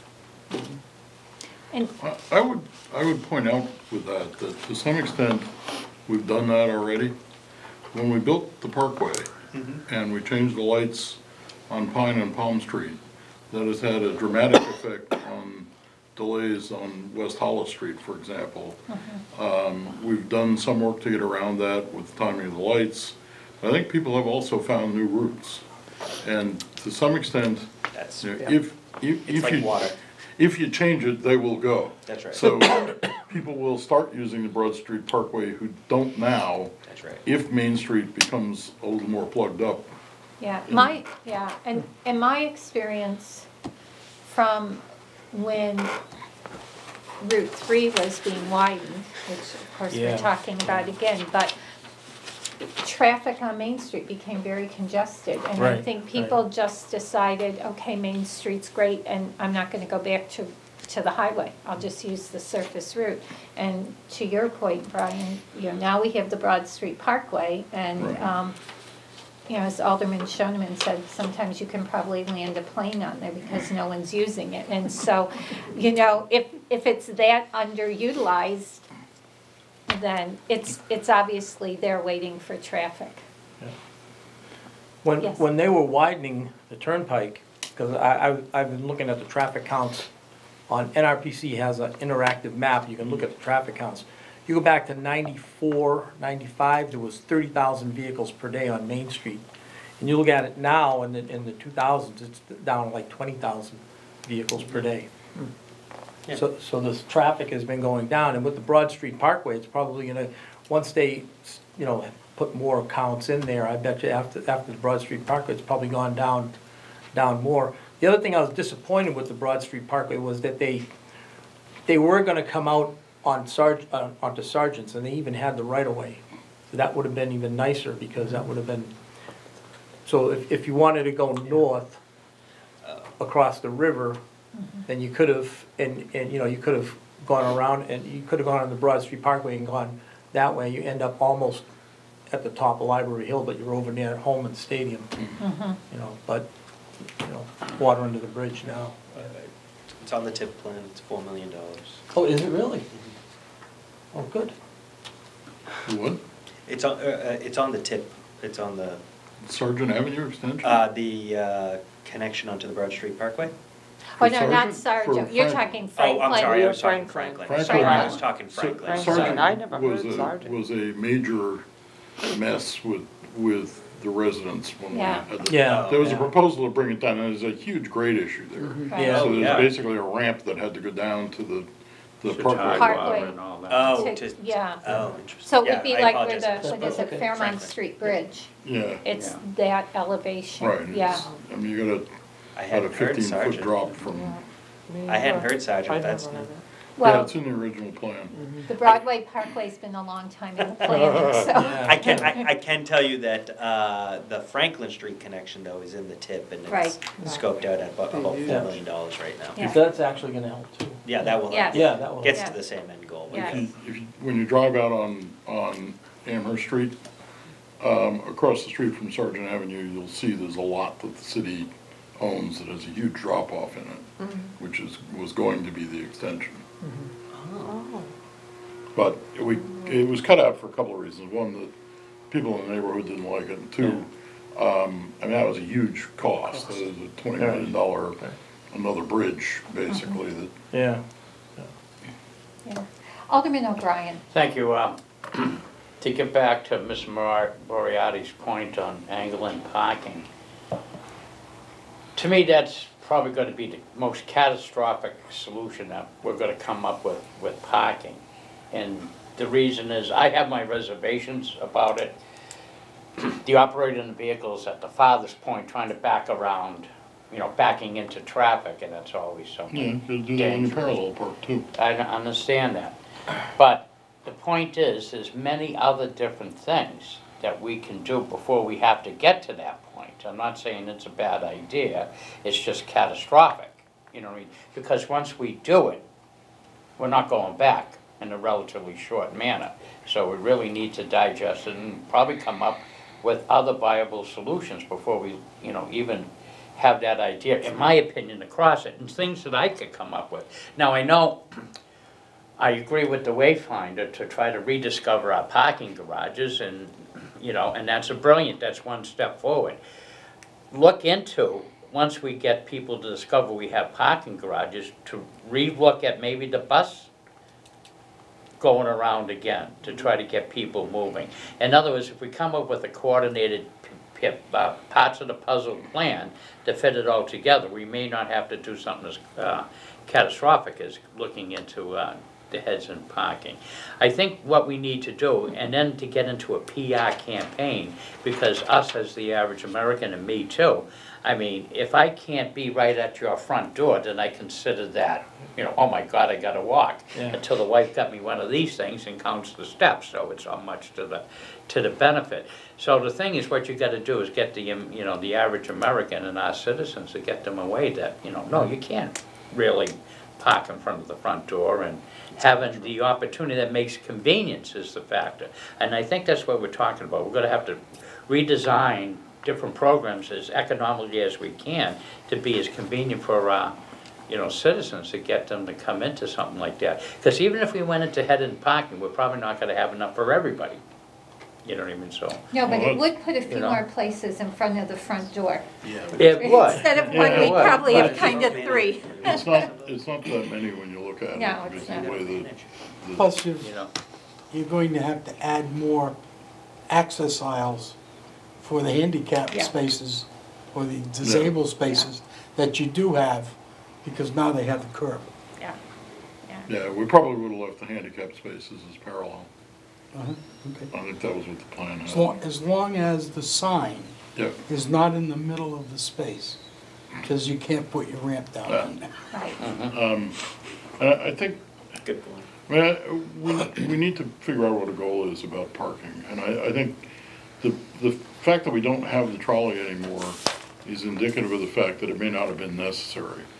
Downtown's really compact enough that you don't, you know, people were riding it for fun. People were riding it. The most disappointing thing about it was it turned out the highest points of ridership were during Pokemon Go tournaments. Right. have So- more of those. So, you know, but I think we need to continually understand the parking needs and review that periodically and review the costs. We need to get the first round of the wayfinding signage in there, and then we need to continue to look at what is confusing in the downtown to visitors and how do we remedy that? Because you know, that it's not just the garages that are a secret. The parkway is a secret too. It's, Right. Yeah, it's hard to find if you're on Main Street, it's hard to find the parkway. If you're on the parkway, it's almost impossible to find Main Street. So Yeah. we need to do whatever is necessary at the terminus of it to get people onto a set of streets. And we need to finish the one-way street review and whether we need to reverse some of the streets. Yeah. There was, I think about 10 years ago, or a while ago, they were doing work on Main Street on the north side, and they cut out one southbound direction of travel. And that, it was cut out between, I think, Canal Street and Railroad Square.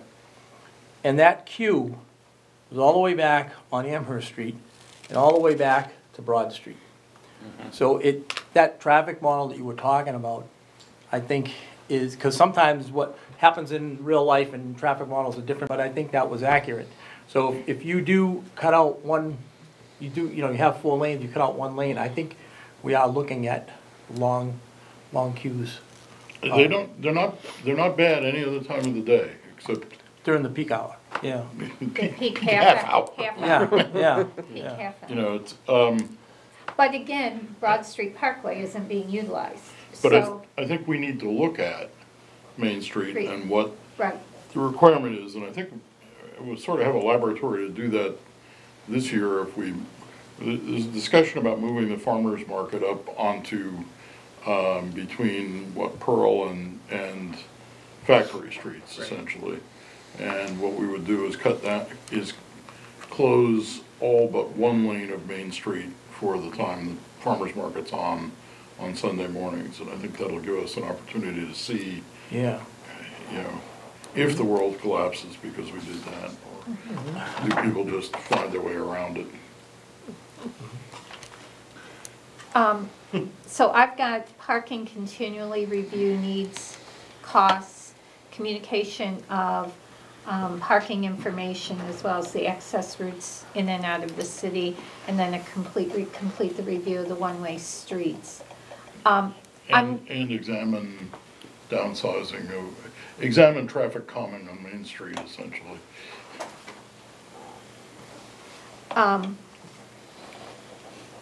Do we want to put in here, kind of around this whole safe, clean, attractive piece, something about the community partners downtown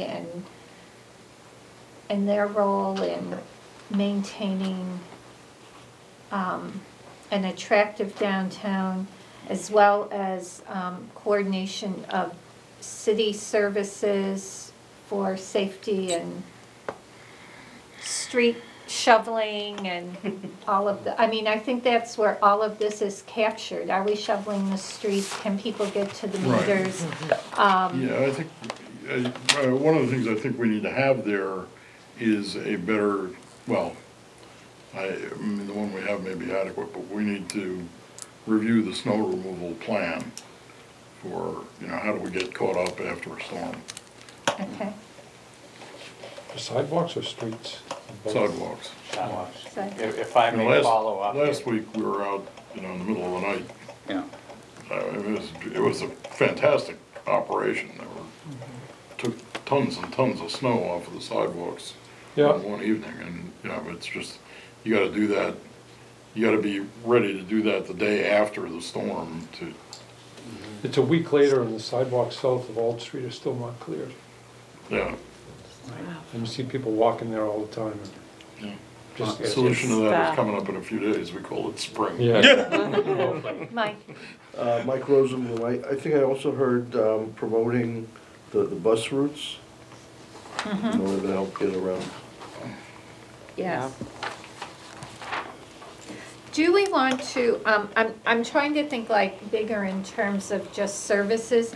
So review operations related to just maintaining downtown safety and cleanliness, because I'm also thinking, and we've seen this in action, the cleanup after special events, the removing of trash and barriers and those sorts of things. So, you know, like after major either weather events or actual entertainment or downtown events, and just put that all in one package? Yeah, I mean, there need to be special plans for Right, for all of downtown. those, right, Seems to me they do that really well, right? Yeah. yeah. I mean, it We do amazes it. me to see all the trash and the next day it's gone, you know? We do it well for the holiday stroll, and we do it well for things that we've, you know, planned for in advance. I don't know that we're always as good about it as we are on those nights. Keeping it up. Oh, I'm sorry. First, Yes. and then. Well, while you're adding items relative to the safety of downtown, lighting of the crosswalks is extremely important. We have the flickering lights on the bridge that never work. We need to be able to light those so that pedestrians are visible.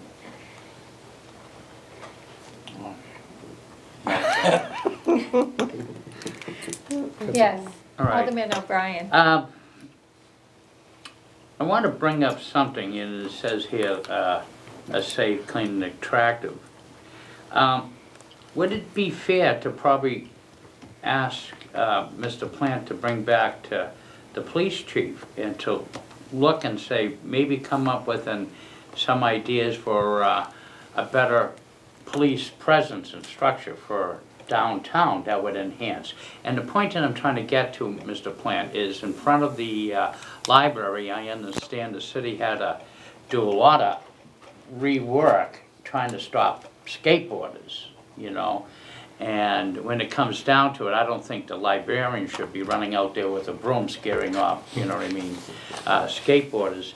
But could there be something like, I know we have motorcycles, but during the warmer climates, motorcycle patrol that would go out to some of our, you know, downtown assets along the rivers or I know we have the bicycle patrol. I was just gonna say To come up with maybe something that, what is missing there, just to see. I'm not looking to add any other services, just to say, is there a better way of doing that? Do we need just to take, a peek at that and see if we can come up with something, a little bit more operational that would be better?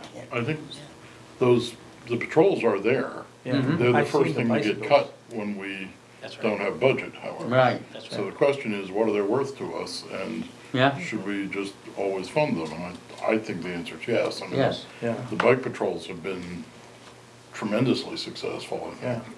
If I may. Well, go Yeah, ahead. yes. So, Kim. I'm gonna go back a couple steps. I absolutely agree with Alderman McCarthy. And that, I think that discussion's gonna come up shortly with you folks. Exactly how much is protection worth to the city? And I totally agree, it's worth a lot to me. But back to the events, same thing, and I don't mean to sound like a broken record, but it's staffing and it's money.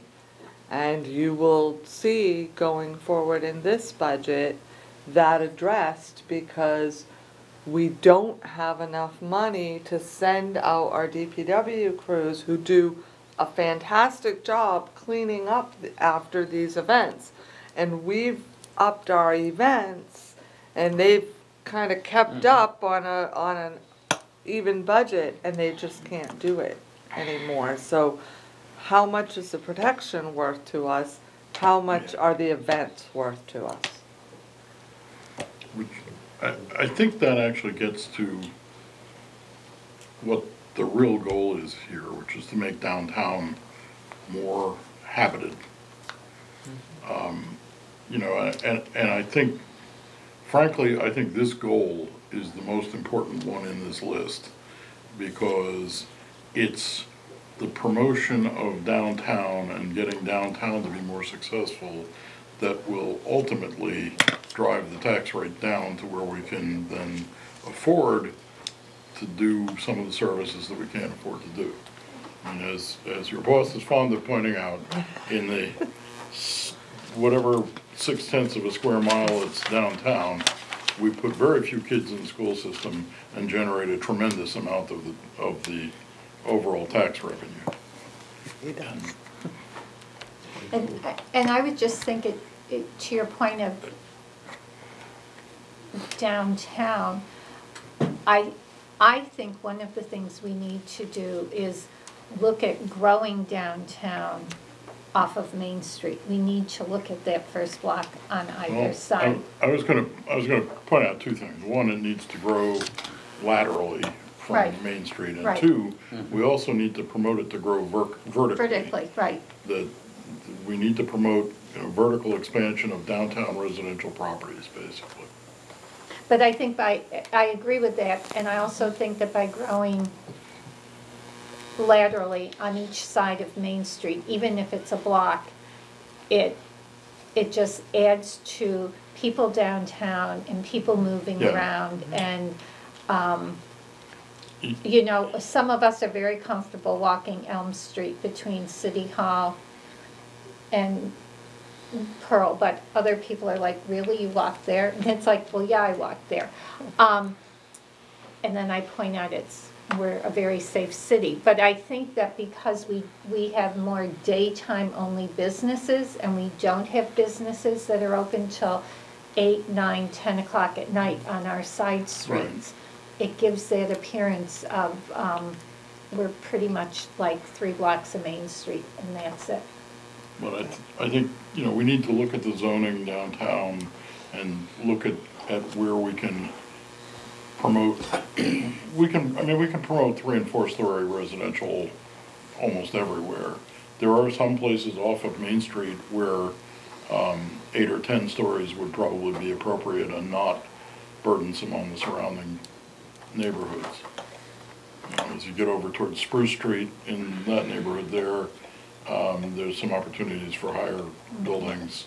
When you get over by the Oval and Chestnut Street, where the warehouse is over there. There's opportunities for higher buildings over there, and I think we should try to capitalize on those as much as possible, because our success really depends on how many people we can have downtown on a continual basis. Right. And if I Yes, Alderman May. O'Brien. If I may, you know, when you, to that, I've always said that about this particular city. I mean, coming from the fire department roots, if you look at the Whiting Building, which is a pretty prominent structure as far as height goes and everything, and yet it was built in probably 1890s, 1900. Today's fire equipment, I'm sure Commissioner Grant would say, is much more superior. The tactics are much more, that we could afford that with a relative degree of safety between sprinkler systems and everything else like that. It just seems for some reason this city got into a two-story dead block. And maybe we should make it known that we are friendly and open to that type of construction. I am, you know what I mean, to operate that, because if that enhances office and people, will bring more people to the downtown, again, coupling with what we're trying to do here. So it's an economic issue that you need to, and the reason I bring this up is because 10 stories is more attractive. 4 is about as high as you can go with wood frame construction. Right. Above that, you gotta use steel. There's a tremendous uplift to go to steel for 4 stories.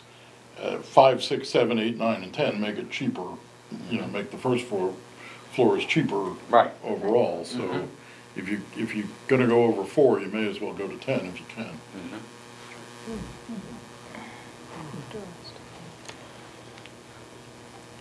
Any other thoughts? And I'm just going to throw this out there. Do we want to have something in Goal 7 about the community partners down there? We've got Great America Downtown, we've got the Downtown Association. Yeah, I think we need Yeah. to get much closer coordination Should- with all of The the stakeholders. entities that, and Right. the stakeholders Yeah. in downtown. To me. But we're trying to do that, but every time we try to do it, it snows.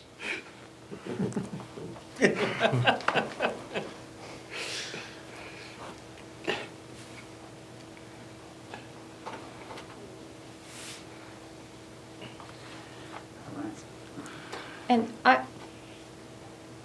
I just think that as we look at strategic planning, when we think about the downtown stakeholders, it's not just the businesses, but there also needs to be input from the people who live there now and people who are moving in, because I think they have a lot to say, and it's important to hear what they say about how they use the downtown, because they're certainly our major supporters of downtown on a day-to-day basis in terms of shopping, and, you know, it's not just they come down and have a drink and dinner or go somewhere. So any other thoughts? Ms. Kleiner? So, I do think it's important to ask for the feedback, but I would also say to ask for feedback of the residents that don't use downtown. Because one of the things that came up when we were doing some community assessment was some of our ethnic groups that said that they did not feel that the shopping or the areas on Main Street were particularly sensitive to their needs. So we need to look at that as well. And as someone who spends a lot of time downtown, I don't know. The other thing is housing. So how do we look at more housing? The Continuum of Care is doing a housing assessment right now. In fact, they've asked Director Cummings and the mayor to join them at their April meeting because they still see an incredible shortage. And one of the areas that they particularly note is downtown. So even with the development, Brady Sullivan coming on, that I'm just passing along, that's one item that they've indicated. And I would be curious, is there a certain type of housing they're seeing a shortage for? Is it rental housing? No, so I thought it was subsidized, but Right. one of the areas that they're claiming that they're seeing a shortage is the next step up So like for new people to homeowner get entry? out, right, so Yep. they wanna move up into some type of ownership and they, that middle, Housing in the 200,000 range. Uh-huh. yes. Mhm. So I think that's the one area that, at least, they're claiming that a lot of people would like to move out, which would open up the lower income market Mhm. if they were able to do that, so. So that actually gets to the proposal to look at density bonuses for low Right. footprint houses that would therefore be cheaper. And if you heard the mayor's state of the city, he made reference to that. That was what he was making reference to. So I guess, it's making that, but then it's also, is there a way to make home ownership more affordable? Because there's certainly existing homes that just because people have been lucky and they've appreciated are not as affordable as they may have been when they were originally purchased. So it's kind of I think a two-prong. There may be a need for housing. Do we build it, or do we look at how to make currently available homes more affordable? And is there a mechanism for that? Yeah, Alderman O'Brien? Well, you bring up another good point when you get into housing, and particularly within a stone throw of downtown. Most of those structures have been there since the, again, 1890s, 1900. They're pre-fire code law. Due to yeoman's work from the fire department is why some of them burn, and again, turns out unfortunately they get remodeled with fire stopping and other type of fire protection, so they're a little bit better off than when they originally were, but maybe that needs to be addressed. I mean, I think particularly in the downtown area, I want people to live downtown, and I want affordable housing, but I think we could probably enhance and do, I agree, a little bit better job for an in-between group there or something like that to make quality safe housing, you know what I mean, down there, that would be good, and promote the next phase of development. But that's, I think, a little bit farther down the road, but I think we could have that objective. Definitely, because it is definitely a need. Eventually, if one of the landlords doesn't take care of the structure, if you build it in 1890, gravity's gonna take over, so it needs to be addressed, you know, so. Yeah. So housing is the other thing for downtown. Any other thoughts? Comments? We didn't do enough. Did a lot. I don't want anyone to think they didn't have an opportunity to speak. Well, I thank you. The first Tuesday in April has been held for PEDC, but I don't think I'm going to need to have a meeting. So if that looks good, I may ask Sue to book it for us. And I don't believe Alderman Dowd's scheduled budget because Sue's been holding that Tuesday in case we need it for a backup PEDC meeting.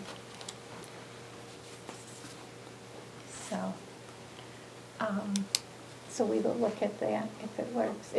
Can you just make a note for Sue to check the first Second? Tuesday? Is it the second? Or the third? Oh, the Tuesday is the Tuesday, the Thursday. third? Tuesday Yeah. is the third. So check April 3rd. Yeah. And ideally for the auditorium.